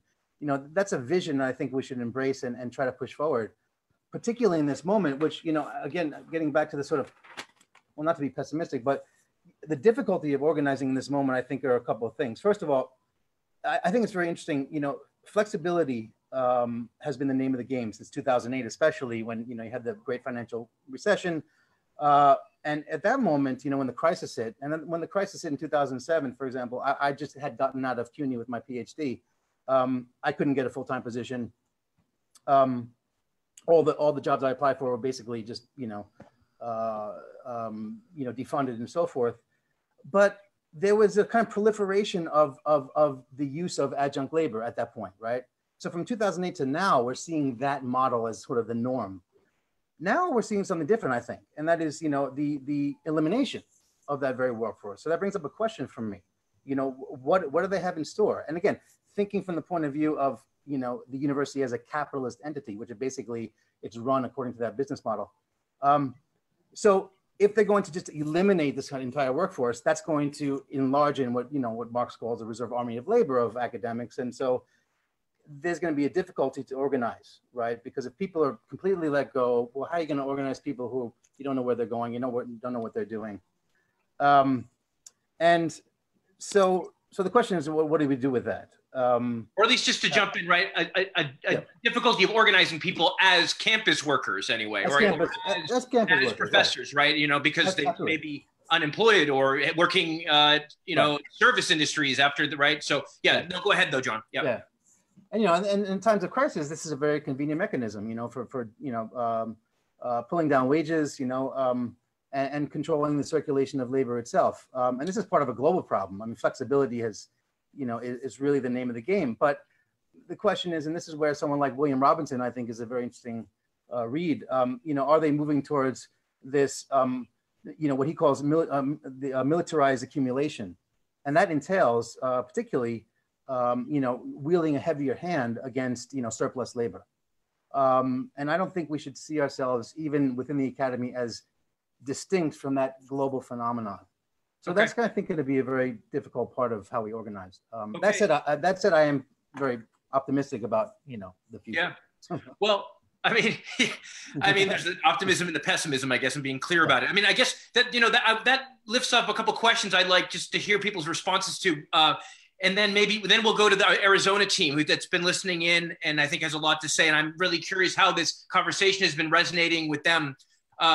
But what is the basis for a non-naive hope in this moment? Where are the seeds or the shoots or the whatever your metaphor is for where you see, right, the movement, the basis for hope that staves off pessimism in a non-idealist, non-delusional way? And also, what is the John talks about the danger of reformism, but then of course there's a long, tradition of trying to talk about how you can fight for reforms without becoming reformist, right? So, so what are the kinds of reforms of the institution, of the state that we could be and should be and maybe are fighting for right now? And how we would draw the line between, fighting for a certain reform versus, falling into reformism that just kind of reinforces and normalizes the deep problematic nature of the structure. I mean, I think John also hits on, and Ben did as well, right, the need to think about how, really class and capitalism and political economy factor in here, right?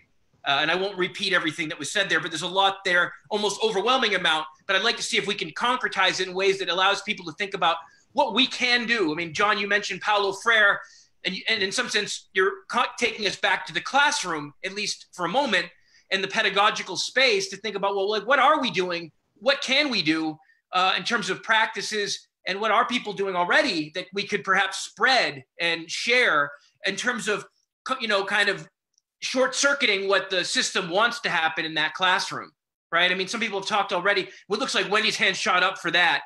I'd love to hear. So maybe we could hear the whole panel on this. And it's basically take this however you want, but I would love to hear some responses to the respondents, and then we'll go to the Arizona team and open it up for who's left. Also, I've got a comment from the chat list. Folks that would like this to be part one of a part two discussion, something we can talk about. I'm not cutting us off yet. We're almost at 90 minutes, or at 80 minutes anyway.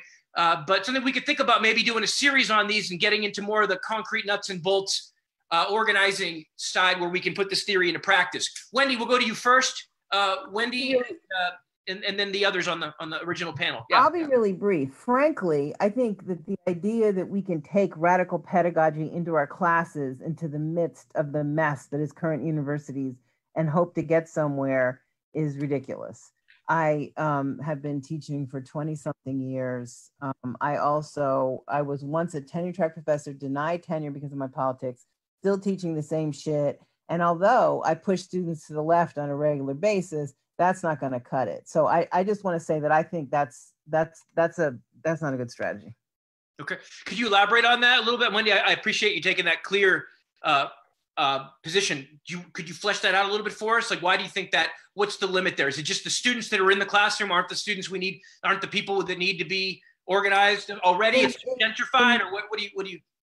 In volcanoes, when there's a lava flow, there ends up being these small things called kipuku, where green things grow, right? And so everything will be covered with lava, hot molten lava, but there'll be small areas where green things can still grow. And that's sort of what it's like to be a Marxist teacher in the university system. Because in the end of the day, that's not the traction that we need, right? And so us fighting to make sure that we're teaching students to fight, right, isn't enough, because they go to some other class where they take statistics or econ or marketing, and it goes all out of their pretty little head. So I don't think that's a viable strategy to challenge the university. I think it's, as a teacher, it's satisfying, but I don't think it's a viable long-term strategy.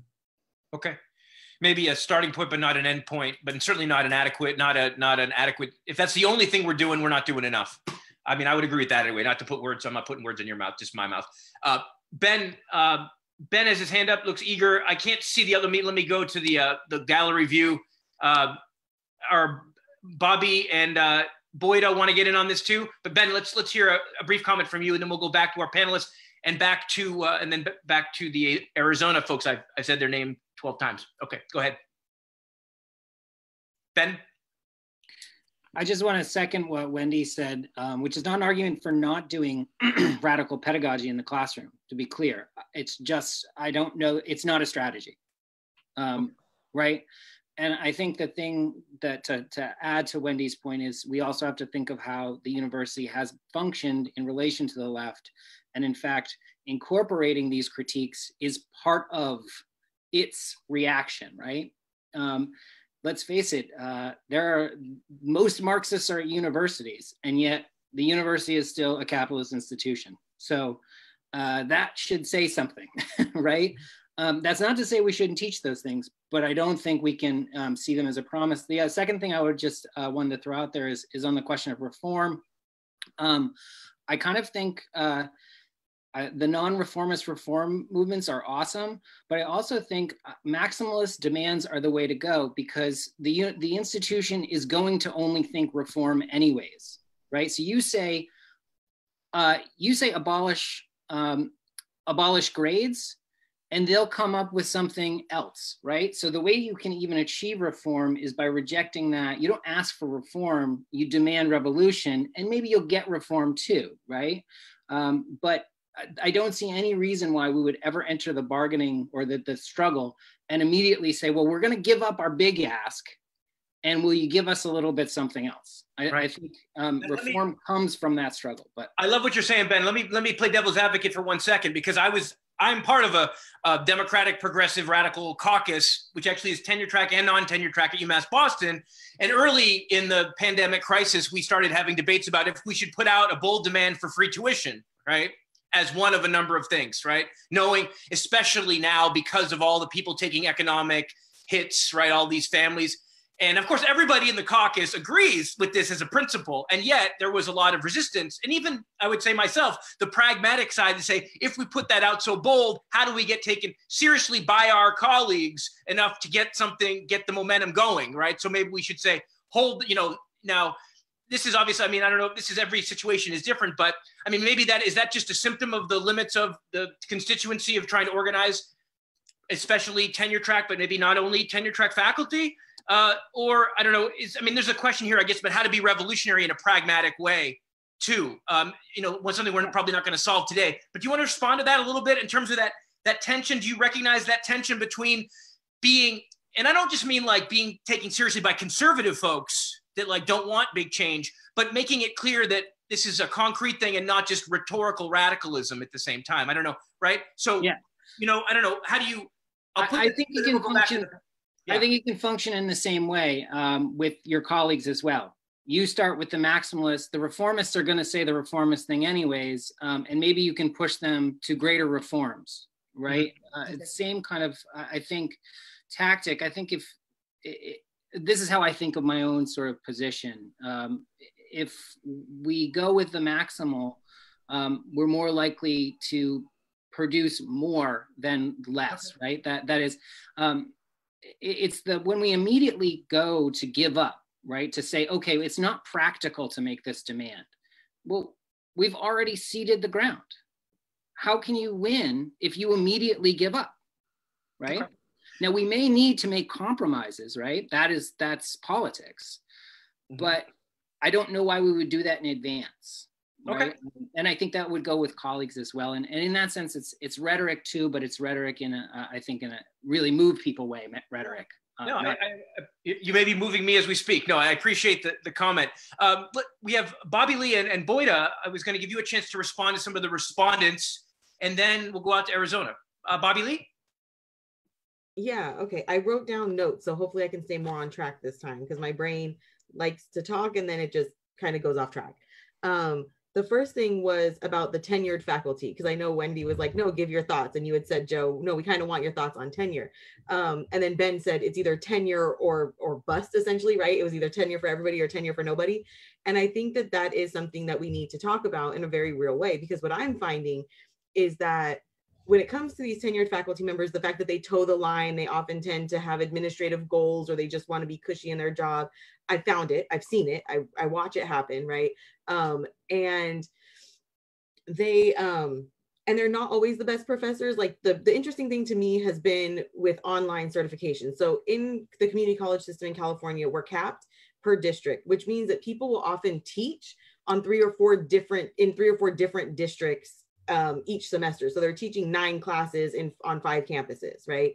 Because you're capped at 3 classes or whatever the situation is, right? So to make ends meet, that's what you're doing, which means you're in all these different unions, you're under all these different work rules, right? And all of this stuff, which means you probably have been online certified at least one of them at some point in time to try to get an online class so you don't have to drive so much.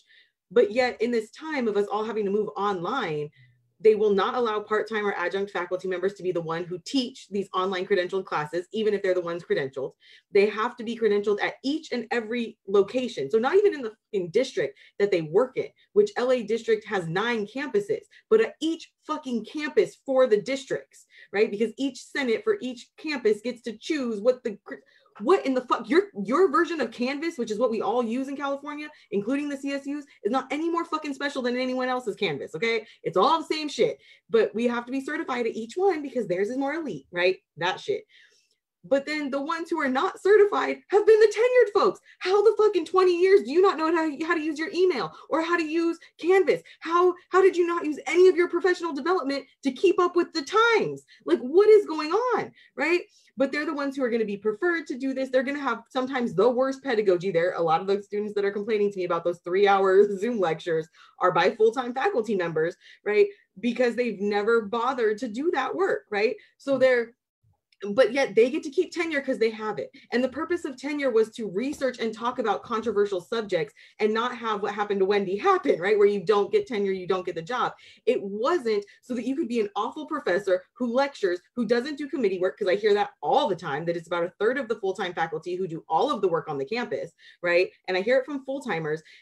And then you get to keep your job, or you're an awful professor who the students are constantly complaining about, or you're a blatant racist, which I've heard, and it's been founded that the students, they've done investigations, the professor's blatantly racist or sexist or homophobic or whatever, and they're toxic in the classroom, but they're tenured, so they keep their job, right? While the rest of us sit around hoping they die or retire so we can find a job. I mean, like, what the fuck is wrong with this system, right? Like, it's just really, really bad. So I had to touch on the tenured stuff that I was feeling. That was the first thing. But the other part is we really need to somehow, and I finally, because I don't know that my union at the state or the national level knows what they let in the door. Like, I don't think that they realize what happened when they let me in. But CFT and AFT are both finally starting to talk about finding a way to press for basically a movement from part-time to full-time positions that we can track into that. Why? Because I saw in here, right, and Wendy talked about it, and I saw like Claire and other people saying that that's like their passion is their students and their community. Right. So why are you not hiring your part-timers or your non-tenure track folks in those positions? Who knows your students and your community better than the folks who have been teaching there for 15 or 20 years? When I tell people that there is no amount of time that I can work as a part-timer and eventually get a full-time job, they look at me like I'm crazy. They're like, what does that mean? How you could be part-time for 20 years and never get a job? And I'm like, yeah. And they're like, what bullshit is that? I'm like, I don't fucking know. Good question. Right. Like, so the way in which this whole thing is set up to privilege those who the system likes, who the system wants, right, who look best, I have found in my research, I heard it from college presidents, I heard it from chairs, I heard it from deans, that the way those job ads are written is either because they got someone they want or they got people they don't want. And so they write that job ad for one person to qualify or for others to be completely written out. It is not as neutral as they make it seem in those equal opportunity, you know, we have to fly it for everybody bullshits that go out.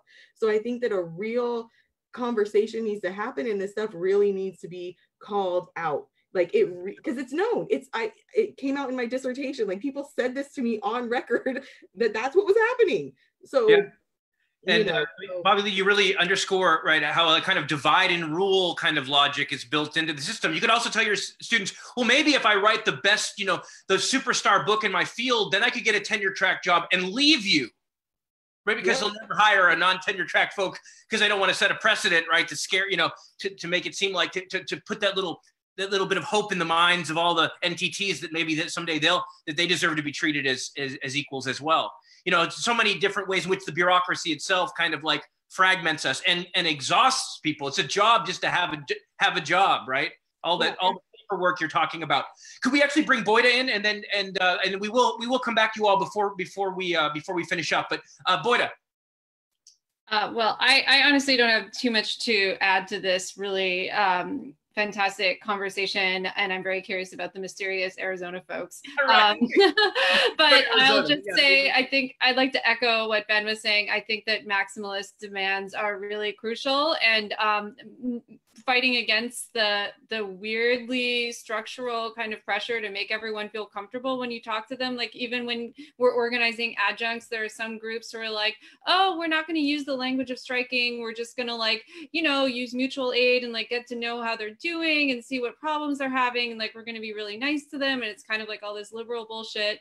And then like, you know, we're afraid of the Taylor law. So we're going to like wait till later to start using that language. But it's absolutely about having those hard conversations from the very beginning, and making people feel uncomfortable, because like, why not? Yeah, we are. I mean, I think as an industry, as people have indicated, right, we're often taught to think good persuasion, right, and civility too, but good arguments can move the world, right? Whereas we, you know, and people aren't comfortable with the discomfort and just admitting this is about power, right? And even the arguments are part of that process. No, I hear you. By popular demand, we're going to go to Arizona. Arizona team, are you there? Yes, I'm here. Thank you so much. All right. I don't know who I'm speaking to right now. Claire. Claire. All right, Claire, you want to get us started? I know you have a couple folks on the line. You've been coordinating those, so I don't know if you're the spokesperson or what, but Claire, what have you been thinking of this conversation? What's going on in Arizona? Okay, well, first of all, I think these are excellent points, and I think there's a lot of complaints that are legitimate with the adjunct contingent faculty. I had originally spoken to you about going over some specific complaints that I had, but I'm starting to wonder if that's the best use of my time at this point. We all know what the problems are. We have gone over those for the past 90 minutes. We live them every day. What I'm beginning to feel is that we need to organize, and however that looks is up for debate. However that looks can be discussed. But the key is, at this point, we know what the problems are. We have to, at this point, move forward in organizing ourselves and taking action. I'm actually an adjunct faculty, but I'm also a K-12 teacher, high school English teacher. And I'm in Arizona, and I was part of the strike a couple of years ago. And I will tell you that that was the only action that happened that actually enacted change. We have a very conservative governor who flat out said that he was never going to raise salary. He was never going to reduce class size. It's never going to happen. And it was until Arizona teachers walked out that he, and it was probably, a couple months into it that he began to listen to the issues. The problem, in my opinion, was that they didn't take it far enough. And now K-12 teachers really have not seen a great change. They've seen a little bit of a change, but not a great change. So I think we need to look at that as an example and look at what is possible, but also, look at it as a cautionary tale of not going far enough, possibly. The comments that have been made about the tenure track, the conditions with adjunct faculty are terrible. We already know that. I think at this point, we need to focus our efforts not on rehashing what the conditions are. We live them every day. We need to focus 100% of our efforts upon what can we do now. And I think that's open for debate. I think that there are a lot of possibilities. I think we do not need to reinvent the wheel. I think we need to look at past examples. Somebody had posted in the comments, there were a lot of great models that we could maybe look into. We could look at organization in the past. We could look at unions that are already organizing. We don't have to keep reinventing this over and over again. And I think the most important thing not to do is just go over and over and over the problems. We already know the problems. Like I said, we live them every day. So at this point, I think we need to dedicate ourselves to moving forward to solving the issues. And now what that looks like is up in the air. Yeah, thank you so much for raising that question and returning us to that. I mean, as much as sharing stories and analysis is important, if we don't get to that question of what we can do now, then we're really missing the boat. Is there anyone else from Arizona that would like to add to Carol's opening point or her crucial question, really? Okay, maybe we'll take that then for now, and then go back to the group. And then if there are other folks on the chat who would like to add. Joe? Yes, go ahead. Oh, so sorry. I was trying to figure out the Zoom thing. Oh, okay. The mute. Yeah. Oh, Zelda. There you go, Zelda. Go ahead. Sorry, I'm from. We'll hold the question about what concretely can be done organizing wise, and go to you, Zelda. Yes. Well, thank you. Actually, that's where I was sort of going. This is a fabulous conversation, and also, like the rest of you, I've been thinking about these issues and living them and wondering about them for many, many years. I started off from Flint, Michigan as a single mom and wound up in a PhD program. And so anyway, the whole class analysis, everything I understand. So I've been an exploited adjunct for 22 years. And I do think of myself as sort of a radical. So one of the things, I think that when we're talking about organizing, you asked the question about the dangers. And then also the other question you asked, Joe, was about what's, there's sort of like the structure. So we understand the structure, we sort of all have the same understanding of the structure, but also what's in our heads. And so I think if we're going to talk about organizing and what that looks like, I also think that academia is so filled with this sort of meritocracy that we need to figure out like an organizing strategy that deconstructs those roles and those ways of seeing that are really very neoliberal and very reformist. For myself, I don't want just a full-time job. I want to see the transformation of society. I just finished a research job that involved, I won't go on, but basically like looking at community college students and substance abuse issues and mental health and wellness. And, the sort of neoliberal answer was counselors, more counselors. It's like, no, we need education to address these problems. I don't want to be teaching students. I don't want to be a full-time faculty when half of my students are hungry and they don't have anywhere to live. But, that's the problem. Like, I want to see like a real radical, revolution in the country. Well, anyway, but how can we go about like this thing that's in our heads? Because I think in academia, we're socialized to be very competitive. So then I'm thinking, oh, you know, I have these socially constructed symbols that are better than yours. And so then I want this full-time job because I deserve it. So how in the world, I mean, I think part of what you were saying about what's in our heads, how can we deconstruct what is in our heads? I mean, and the students' heads too, because they're completely socialized into this corporate model as well. I mean, oh, if I'm lucky, I'll get a piece of the pie, even though we know that's not even how it's working anymore. So I think like the idea that, you know, it's so dangerous right now. I'm sorry I'm talking so much, but it's so dangerous right now to organize because everyone's sort of like, oh my gosh, you know, food, you know, there's food insecurity everywhere. We see the food lines, we know what's happening, but, you know, it needs to be like a larger conversation than having a full-time job. It needs to be about how can we radically restructure, you know, even our mindsets. So I don't know the answer to that, but I think the idea of having another conversation about that in another series is super important because then we can talk about specific things that we can do. So that's what I have to say. Yeah.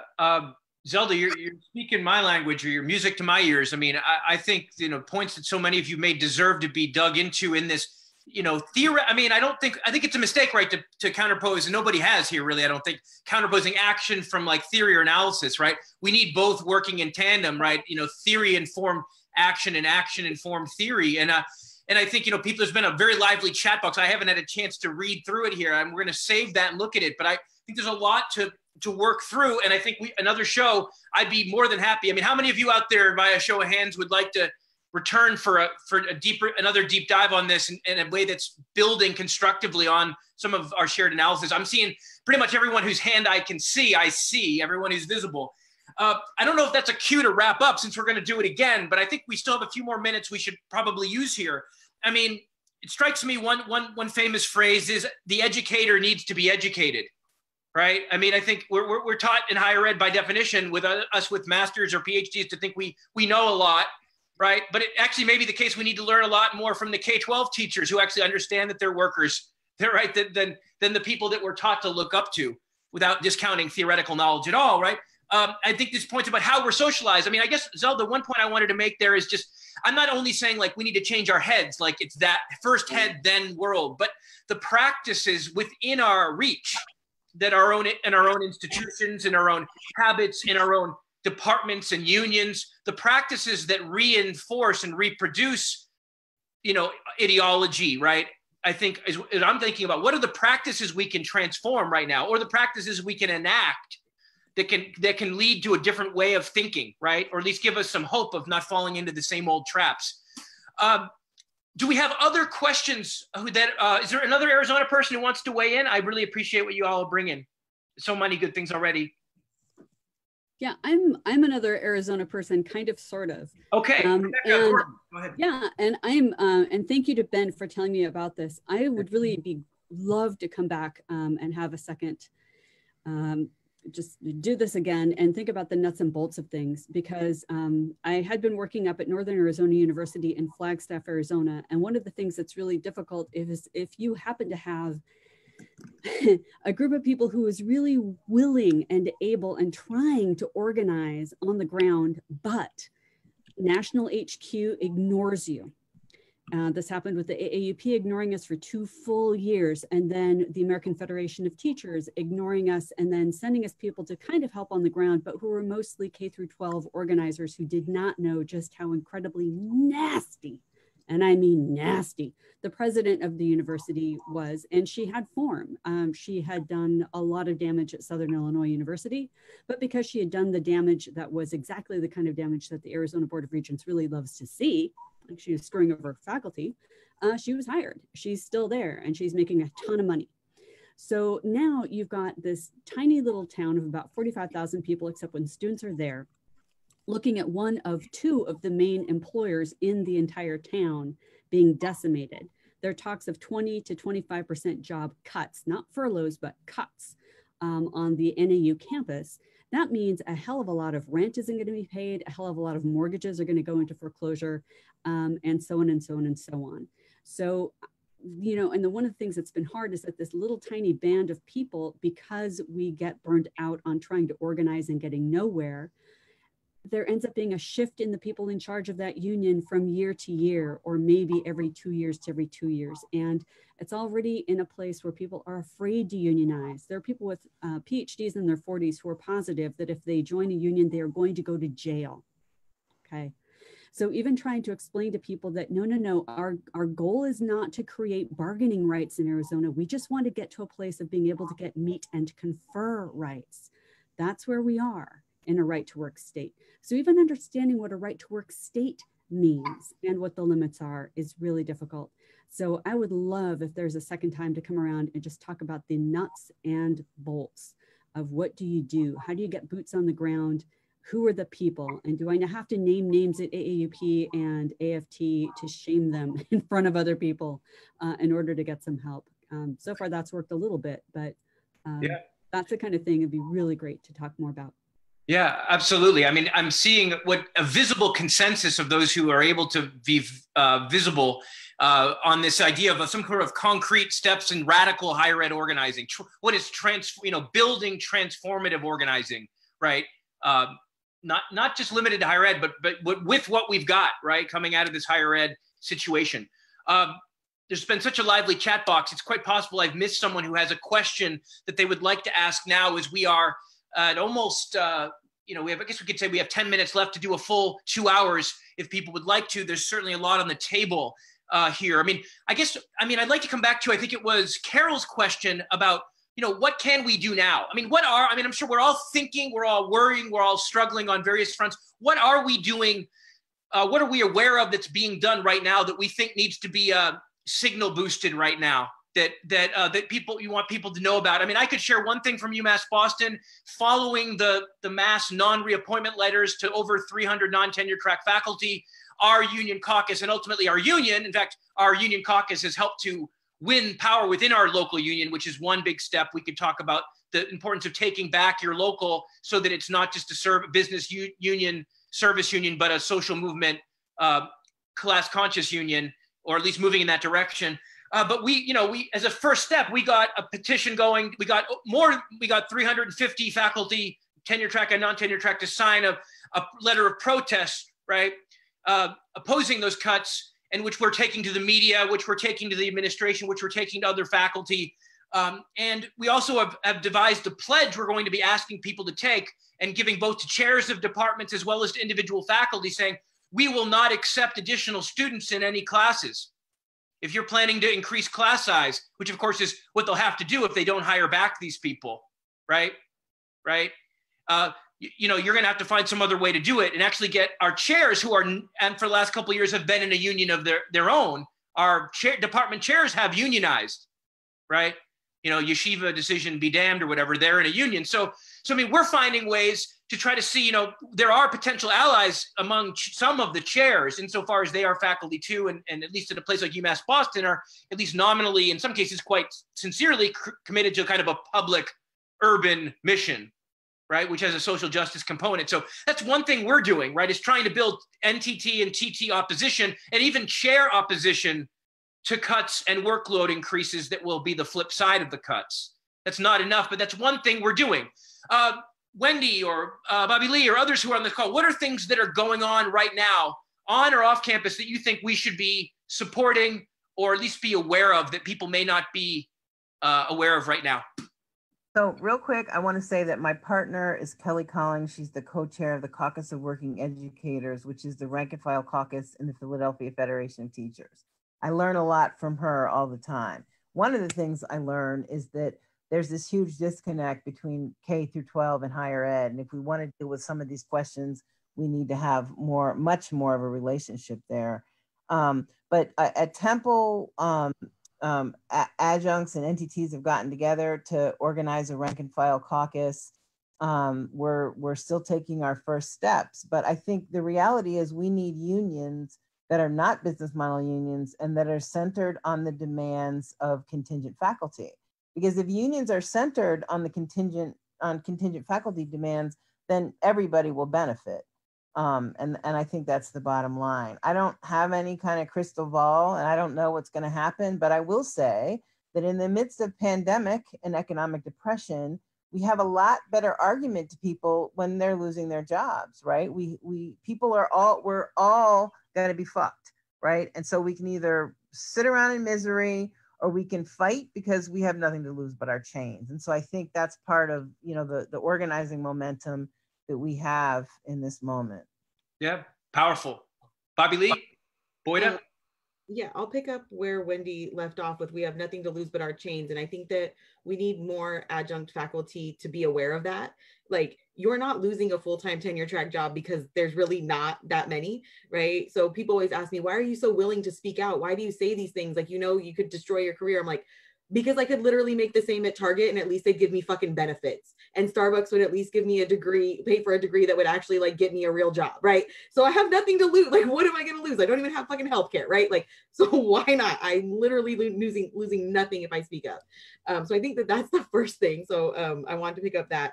But I think that one thing, I don't know that it's happening or in that way that maybe you mean it, but I think you need to make people uncomfortable all the time. There's not one person who's ever met me in my life who does not know my feelings about adjuncts. They know, everybody. And I have people who are like, what the fuck's an adjunct? And I have to explain it to them. I am, and this is not a bragging point, this is just point of context. I'm a delegate for the Democratic Party of my district or whatever, right? So I've gone to the Democratic Convention and I've gone to those events. And as soon as they were sitting there talking about, you know, the gig workers, and we got this bill for the gig workers, and they're talking about Lyft and Uber and this evil private sector that's working on gig workers, I was like, so at what point do we talk about the fact that you're doing the same thing in public education with adjunct faculty, right? At what point are we going to talk about that? And so like the chair of the Democratic Party of California was like, we could talk at some point, right? But I'm a delegate, so you have to talk to me because you want my endorsement. So I'm in everybody's face. I did it to Tom Steyer. I did it to Julian Castro. I was, hey, can we get a selfie? And they were like, sure. And I was like, by the way, higher ed's in danger because there's an adjunctification of higher ed and it's exploiting students. And they were like, huh? Like, they don't know what's happening to them. But I do it every time I meet someone in power. I do it to every administrator, every political official, everybody I meet, whether it's a friend or family member. And everyone's like, okay, whatever you want. And then when you're in that room and they know who you are and they know what you've said, when they're talking, because I've been in the AFT meetings with Randy Weingarten, and she's talking and she's like, oh, you know, we're doing this, this, and this. And then they look over and they see me and they go, oh, and for our part-timers, we're going to do, right? They start scrambling because you're there and you're forcing them to address the issue. The more we're quiet, the more we don't say anything, the more that they can do this. We have to make ourselves visible, and you have to make them uncomfortable. And I do it all the time. And I'm telling you, they don't know what they let in. I know they regret it every day, but my name is so attached to CFT and AFT now, they have to, right? Like, they have to put me on those panels, but it is what it is. No, Bobbi-Lee, you're an inspiration with what you're doing and saying. I mean, even the so-called progressives who are talking about higher ed reforms, you know, the Bernie Sanders type program, whatnot, right? We're talking about free tuition at public institutions, talking about student debt, but very seldom, if ever, talking about the actual teaching/learning conditions that are on the campus as far as contingent faculty are concerned, right? I'm very seldom talking about the reinvestment that would have to happen in order to transform those conditions within the present system, right? So there's no shortage of people who need to be pressured. That's for damn sure, Bobbi-Lee. Thank you for that. Boyda. Okay, real quick. I think that, well, Rafa is pursuing a lot of the same tactics that you were talking about, Joe. Like, I mean, we have a pledge, we had the grade pledge, and we got 800 signatures, which of course the PSC we need like 20,000 signatures. It was impossible, but we don't have nearly the same institutional supports or access to contact lists that the PSC had, and they refused to circulate it for us. So I think those 800 signatures are potential allies now and supporters of us. So the fact is that we are now like building a base, and we are going to reach out to those people and still and try to, you know, keep fighting. I think also it's just really important, as others have said, not to cede any ground at all. I mean, one thing is, first we thought that, okay, 40% of John Jay adjuncts might be getting non-reappointed. Now they're saying like, oh, it's only going to be 10%. And we're supposed to be like, that's great. The PSC is doing a really great job. And, you know, that's the kind of reformist trap that you fall into. But it's like, no one should be getting laid off right now. Why are the people lowest on the totem pole, like on the cutting block? And while the CUNY chancellor is making making, you know, well over six figures. I mean, it's just so ridiculous to me.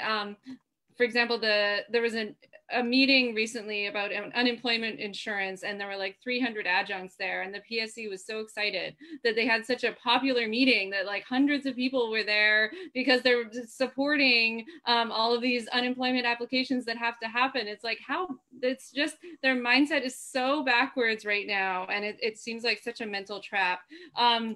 And another thing we do, I'm just going to give a brief plug to Zoom bombing as an effective tactic right now that really, like, except unless they disable the chat like they did recently at the PSC Delegate Assembly because we were making too much noise, that this new digital medium actually can open up more possibilities for protest, for getting your voice heard, for like, for just like showing up at meetings that you maybe weren't welcome or privy to previously. There are a lot of new possibilities right now, even though we're not all out on the streets.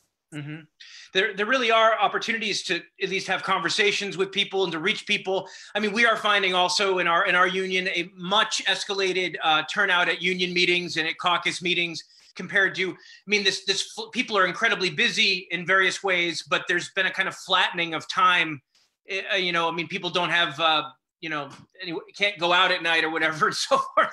So it is possible to strike up conversations, real-time conversations, and to build on that basis as well as opposed to interrupt other people's Zooms if you can. I don't know if I should say that on Zoom or not.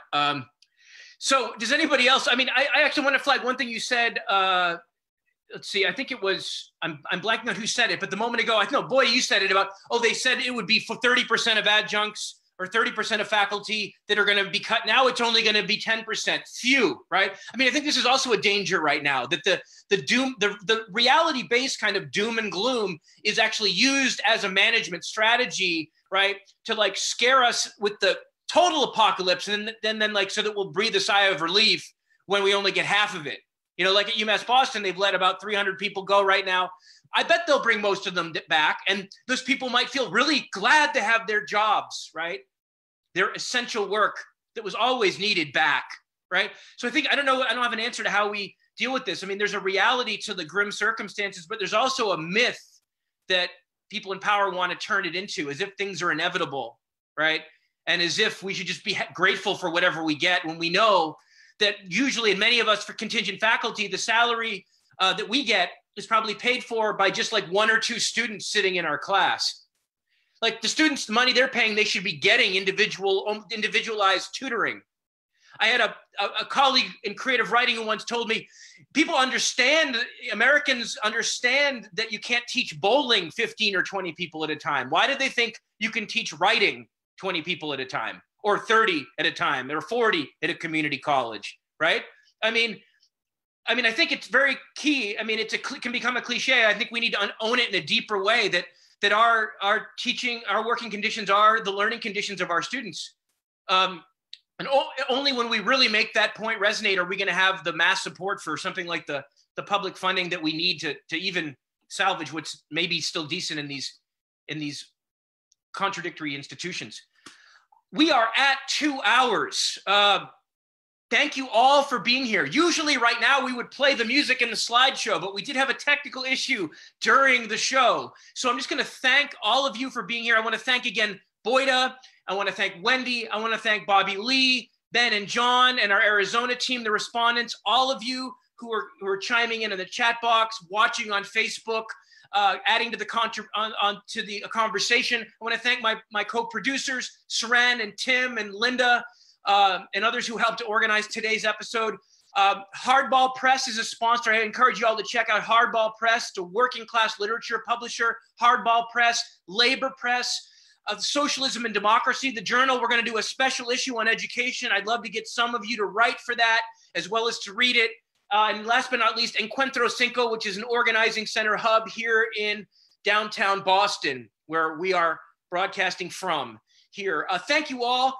So many of you are interested, have indicated interest in getting involved. If you send us an email, you can email me at joe@shelterandsolidarity.org or just jgramsey@gmail.com. I would love to put you on the coordinating committee to organize the next show. Not next week, but in a few weeks we can plan it. Let's do it collectively. maybe we can really contribute to breaking down some of the fragmentation and siloization of working class and higher ed working class in particular, and faculty in specific. Let's do it. It's been an inspiration to hear from so many of you today, and I hope you'll tune in next week. We're not talking about higher ed directly, but it's all connected. We'll have Bill Fletcher and others on to talk about the specific intensifying threat to even what's left of our democracy, so-called, in this country. So join us next week, Thursday at 7 o'clock Eastern Standard Time, and hope to see you then.